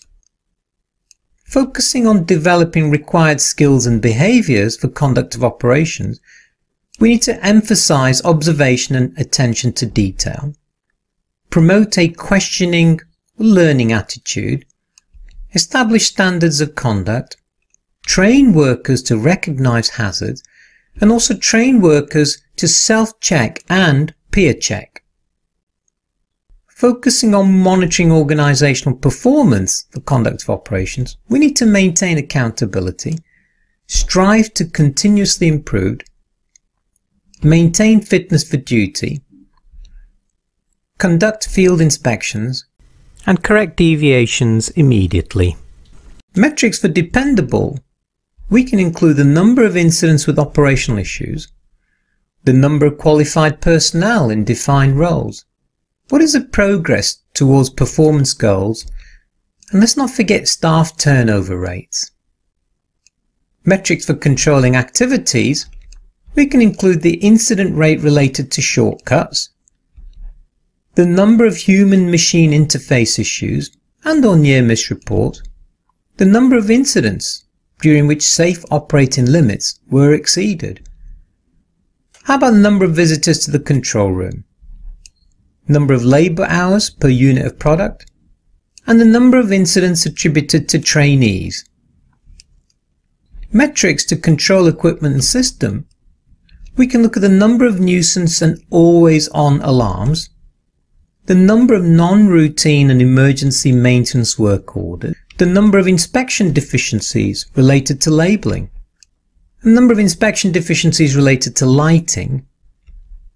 How about the audit findings related to inoperable instruments and tools, number of access permits issued, number of missed surveillance rounds, the number of incomplete shift logs or reports, average time to resolve off-normal findings, and the number of housekeeping audits and their scores, number of work orders attributed to equipment abuse, and finally the average time to complete repairs on the human-machine interface issues.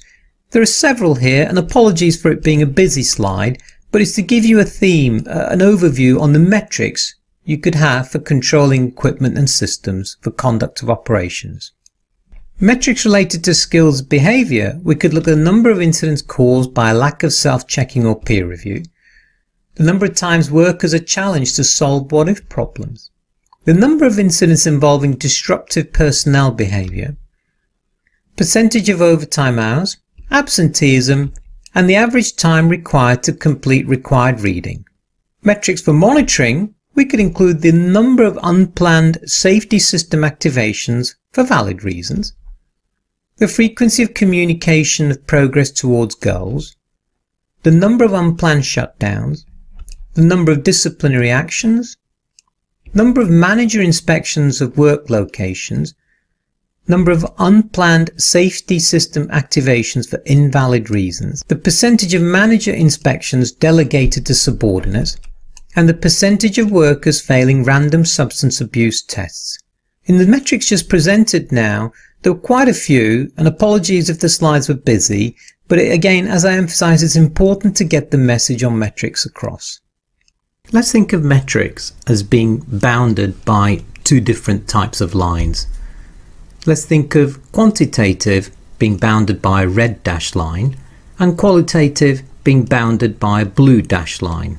Continuing the theme on metrics of quantitative and qualitative and the metrics we had in the various categories, if we revisit the metrics for dependable, they were all quantitative. Control activities metrics were also all quantitative. And metrics for control equipment and systems were again, there were quite a few of them, but going back and looking at them again, they were all quantitative. And metrics for skills and behaviours, you may recall it was a busy slide, but the metrics that we had all fell into the category of quantitative. Metrics for monitor, again, they were all quantitative. But we all know emergencies provide little or no warning lead time. There is little chance or opportunity to develop, update or revise plans, and responders face choosing actions based on a range of pre-planned response options. Response options are typically limited by personnel, their training, equipment, communication protocols and external support. Emergency management is important because consequences can be significantly reduced with an effective emergency planning and response process. It extends beyond just putting out the fire. It saves lives, protects property and the environment. And also it reassures stakeholders that the facility is well managed and should be allowed to continue to operate. There are expectations with emergency management processes. It should be performed by specialists, internal and external. It should be the first line of defence, ops group, i.e. shutting down, process isolation and so on. Emergency management activities are done well in advance of an incident and covers typically Planning and training, drills and exercises which are typically annually and at the facility and in the community where the accident might occur. It also covers actual responses and coordination with local authorities. Other expectations for emergency management includes planning, providing resources, practicing the process, and training or informing employees, contractors and neighbours and local authorities on what to do, notification and reporting. And it should also include stakeholder communication. Focusing on a dependable practice for emergency management, we should develop a written programme, designate an owner and define roles and responsibilities, define the scope of the programme and of course involve competent personnel. Focusing on being prepared and prepare for emergencies, we need to look at identifying accident scenarios based on hazards, assess credible accident scenarios, select planning scenarios, plan defensive response actions, and provide physical facilities and equipment. We need to maintain and test facilities and equipment, plan communications, inform and train all personnel, periodically review emergency response plans, and train the emergency response team, the ERT members. We need to determine when unit operator response is appropriate, and we need to of course make sure we develop written emergency response plans, plan offensive response and assign adequate resources. A very busy slide and apologies in advance, but you can see there are lots to focus on when we're preparing for emergencies. Focusing on periodically testing the adequacy of emergency response plans and level of preparedness, we can conduct emergency evaluation and emergency response drills, we can conduct tabletop exercises, practice crisis communication, critique exercises, drills and actual responses, conduct assessments and audits, and finally address the findings and recommendations. Continuing with the theme for metrics and looking at dependable metrics, we can look at the number of meetings with local emergency responders regarding the emergency response plan, the number of meetings with the community regarding how they will be notified of an emergency and what they should do if they are notified. When we're looking at metrics for prepare, we can look at the number of trained emergency response team members on each shift, the number or percentage of units that have up-to-date plans, the number of errors or omissions in the emergency response plan that were discovered during drills and training. We can look at the percentage of preventive maintenance work orders for emergency response equipment that are past due, the number or percentage of emergency response plans that are past due periodic review, percentage of failed tests or inspections of emergency response equipment, and finally we can look at supply status for emergency response team consumables. Testing metrics we could consider could include number of changes to the emergency response tactics or logistics based on critiques of drills or other exercises, the results of opinion surveys among operators regarding their perception of the unit or the facility's state of preparedness for emergencies, the percentage of emergency response team members who are up to date on emergency responder training requirements, and the fraction of drills that are conducted as scheduled. Let's think of metrics as being bounded by two different types of lines. Let's think of quantitative being bounded by a red dashed line and qualitative being bounded by a blue dashed line. Continuing with the theme of metrics being quantitative and qualitative, if we look at the three categories of metrics we've defined of dependable, being prepared and test metrics, the dependable metrics we had fell into the quantitative category. Metrics for being prepared were also all quantitative. And test metrics, as one would expect, were all quantitative. Incident investigation is a process for reporting, tracking, and investigating incidents. Incident investigations also manages the resolution and documentation of recommendations that are generated by the investigations. Incident investigations include a formal process for investigating incidents, including staffing, performing, documenting and tracking investigations of process safety related incidents. And it also includes the trending of incident and incident investigation data to identify recurring incidents. Incident investigation is important because it's a way of learning from incidents that occur. It's also important for communicating lessons learned to both internal personnel and other stakeholders to avoid potential risks and/or repeats. There are expectations with incident investigations. It should be conducted whenever and wherever incidents occur. It should never be done remotely. It's rarely effective.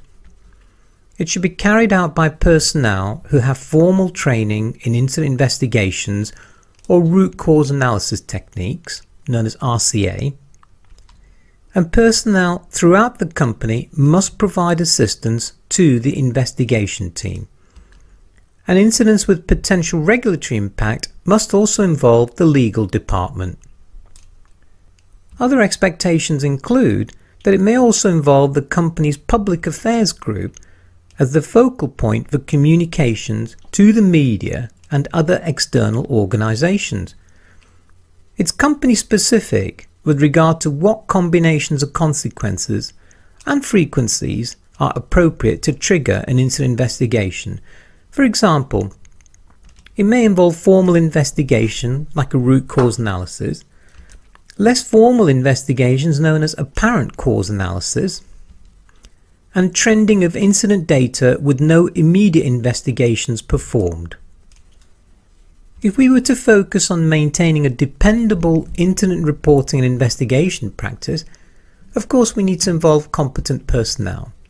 We need to monitor incident investigation practices for effectiveness and define an appropriate scope for the incident investigation element. Focusing on identifying potential incidents for investigation, we need to ensure that all incidents are reported, and we need to initiate investigations promptly.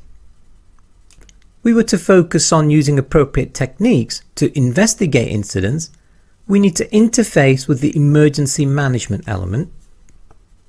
We need to use effective data collection methods, use appropriate techniques for data analysis, develop effective recommendations, and investigate causes to an appropriate depth to uncover the root causes.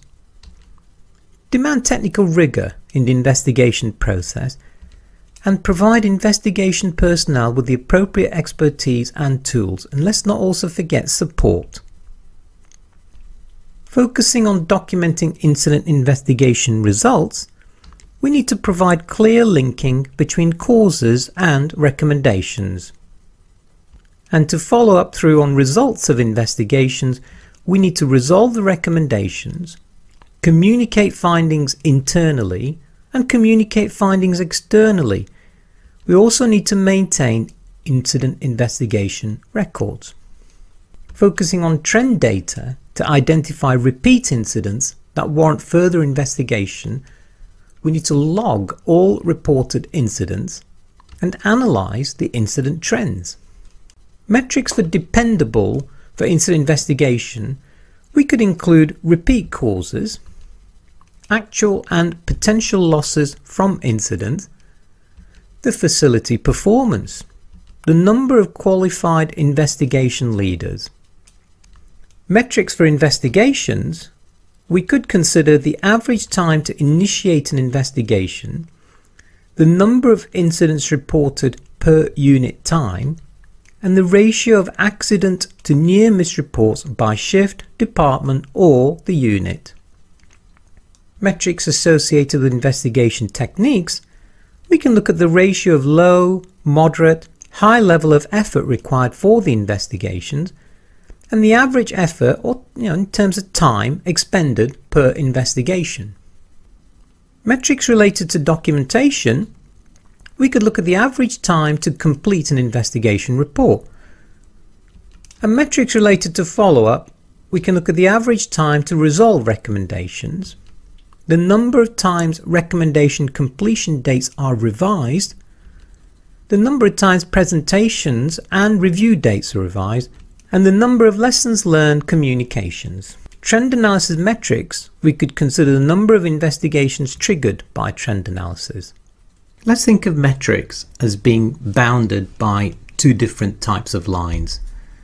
Let's think of quantitative being bounded by a red dashed line and qualitative being bounded by a blue dashed line.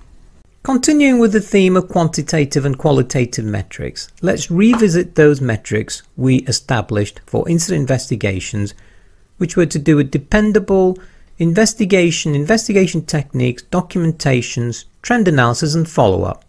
The metrics for dependable, the four that we had, were quantitative. The metrics that we had for investigations, the three that we identified, were also quantitative. Metrics for investigation techniques, both of those were quantitative. And metrics for documentation, the one metric we had was quantitative. The metrics for follow-up were also all quantitative. And finally, the metrics for trend analysis were also quantitative. Measurement and metrics monitor the risk-based process safety management system's effectiveness by focusing on performance and efficiency indicators. To do this, a combination of leading and lagging indicators are the best option. And as a recap, leading influence future performance and lagging analyzes past performance. Indicators must take into account how often to collect the data and what to do with the information. Measurement and metrics is important because incident rates alone are not sensitive enough, and it's important to monitor performance rather than wait for accidents to happen. Measurement and metrics provides the best option for a complete picture of process safety effectiveness, and performance monitoring allows identification and corrective actions to take before a serious incident occurs. There are expectations.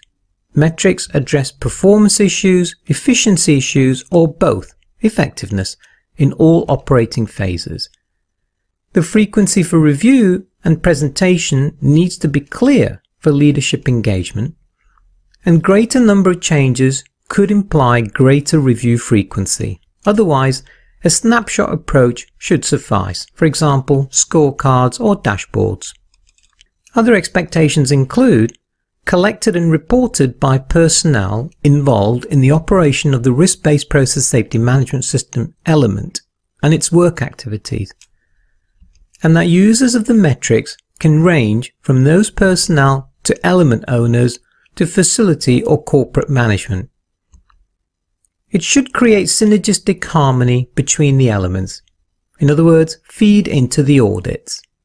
Focusing on maintaining a dependable practice for measurement and metrics, we do of course need to involve competent personnel.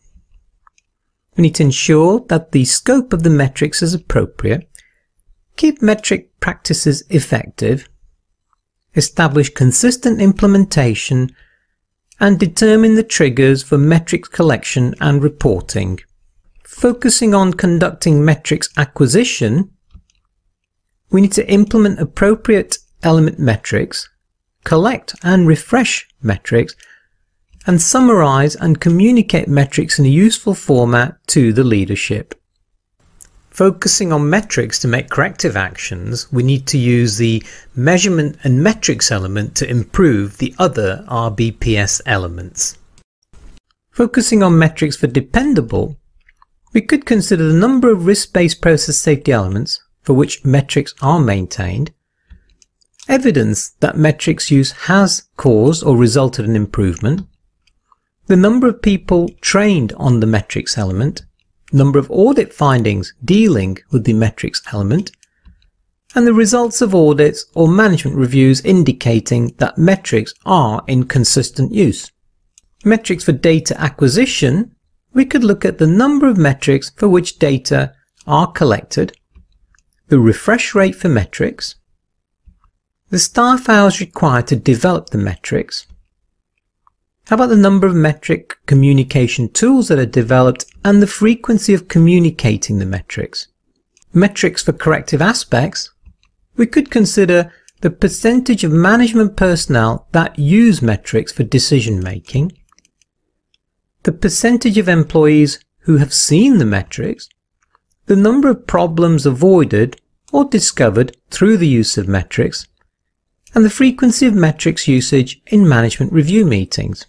Let's think of metrics as being bounded by two different types of lines. Let's think of quantitative being bounded by a red dashed line and qualitative being bounded by a blue dashed line.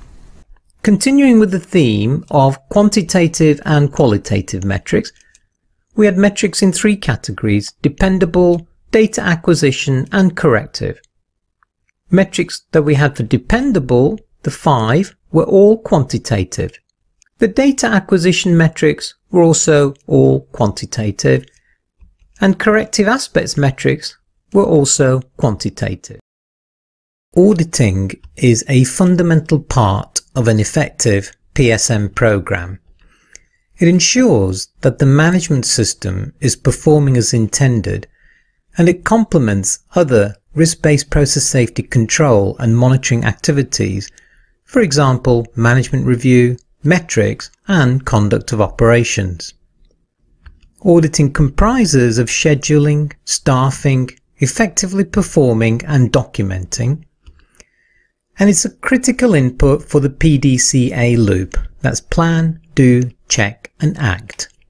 Auditing is important because it evaluates and provides assurance that the risk-based process safety elements are effective towards protecting employees, customers, communities, the environment, and physical assets against process safety risks. And it's also an important control mechanism within the overall management of process safety. Auditing also provides other benefits, such as the identification of opportunities for improvement, for example, operability, safety awareness, and compliance with regulatory requirements. There are expectations with auditing. It should be conducted throughout the development and implementation of the management system. The nature and frequency should be governed by specific factors, for example, current life cycle stage of the facility, the maturity or degree of implementation of the system, past experience, for example, previous safety performance and audit results. Other expectations include that it should be conducted at some predetermined interval, for example, once per year to once every 3 years are common. It should be conducted by qualified personnel selected from a variety of sources, both internally and externally, and typically done in teams. It's a methodical assessment directed by the use of written protocols. Auditing expectations also include trend analysis to determine the overall risk-based process safety system performance, and there must be management review of trends. It's not just an exercise that has to be done. Focusing on maintaining a dependable practice for auditing, we can ensure consistent implementation and identify when audits are needed. Conducting work activities for audits, we can focus on preparing for the audit, determining the scope of the audit and schedule, assembling the team and responsibilities, gathering appropriate information in advance, planning on-site activities, conducting the audit, documenting the audit, and addressing audit findings and recommendations. Focusing on using audits to enhance the risk-based process safety's effectiveness, we can monitor the maturity of the risk-based process safety system over time, and we can share best practices. Looking at metrics for dependable, we could consider the percentage of near-miss and incident investigations identifying PSM system weaknesses that were undetected by previous audits, we could look at the percentage of audits completed according to a schedule, and the percentage of audits having few significant findings, and the number of audits conducted by each audit team member. Metrics to consider for conducting audits: we can look at the average and maximum number of days overdue for open recommendations, the number or percentage of unresolved audit recommendations, the number of person days required to complete an audit, and the interval between completion of on-site work and completion of the audit report. Metrics for effectiveness: we could look at the percentage of audit findings that are repeat findings, trends in the number or significance of findings over a series of audits at the same facility, and the percentage of recommendations that are rejected by the facility's management. Let's think of metrics as being bounded by two different types of lines. Let's think of quantitative being bounded by a red dashed line and qualitative being bounded by a blue dashed line. Continuing with the theme of quantitative and qualitative metrics, we identified metrics in three areas: dependability, conducting audits, and effectiveness. The four metrics we established for dependable were all quantitative, and the four metrics for conducting audits that we established were also all quantitative. And finally, the three metrics we established for effectiveness were also all quantitative. Management review and continuous improvement is a routine evaluation of PSM performance, i.e., is it producing the desired results as efficiently as possible? It's an ongoing due diligence review that fills the gap between day-to-day work activities and periodic formal audits. But like audits, it requires scheduling, staffing, and evaluation of all the risk-based process safety elements.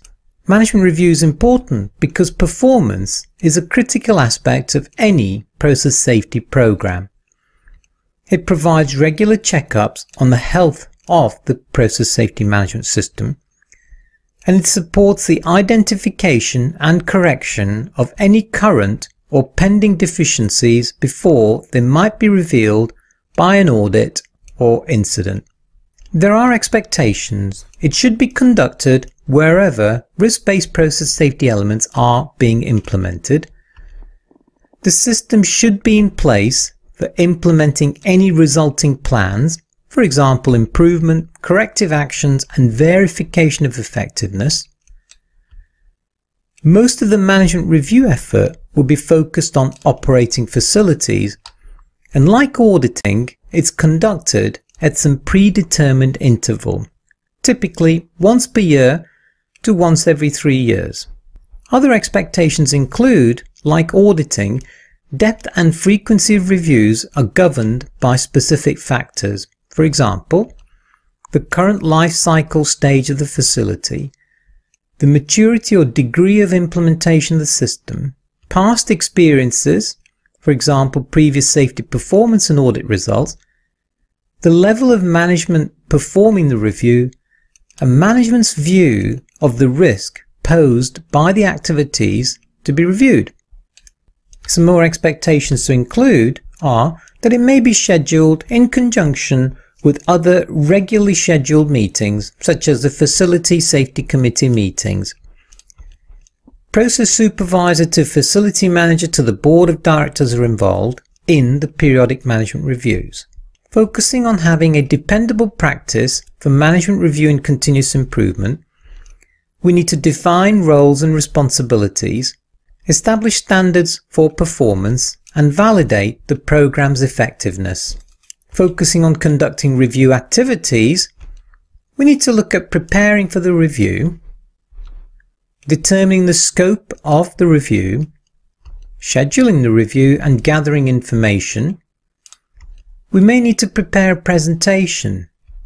Then we actually conduct the review, document the review, and address the review findings and recommendations.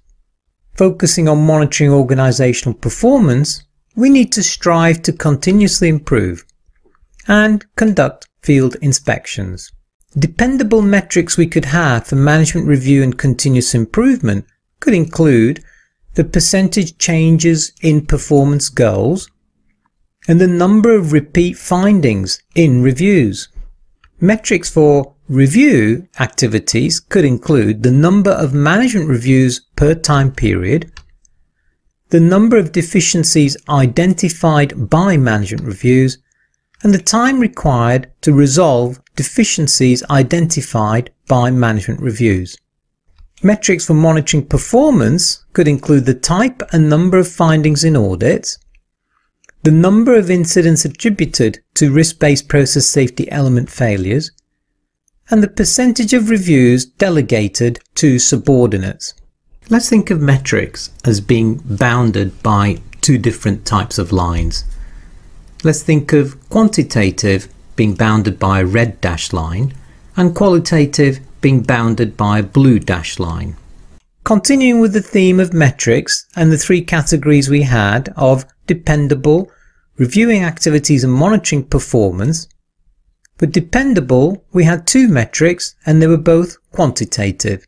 The review activities metrics, the three that we had, were also quantitative, and the three metrics we had for monitoring performance were also quantitative.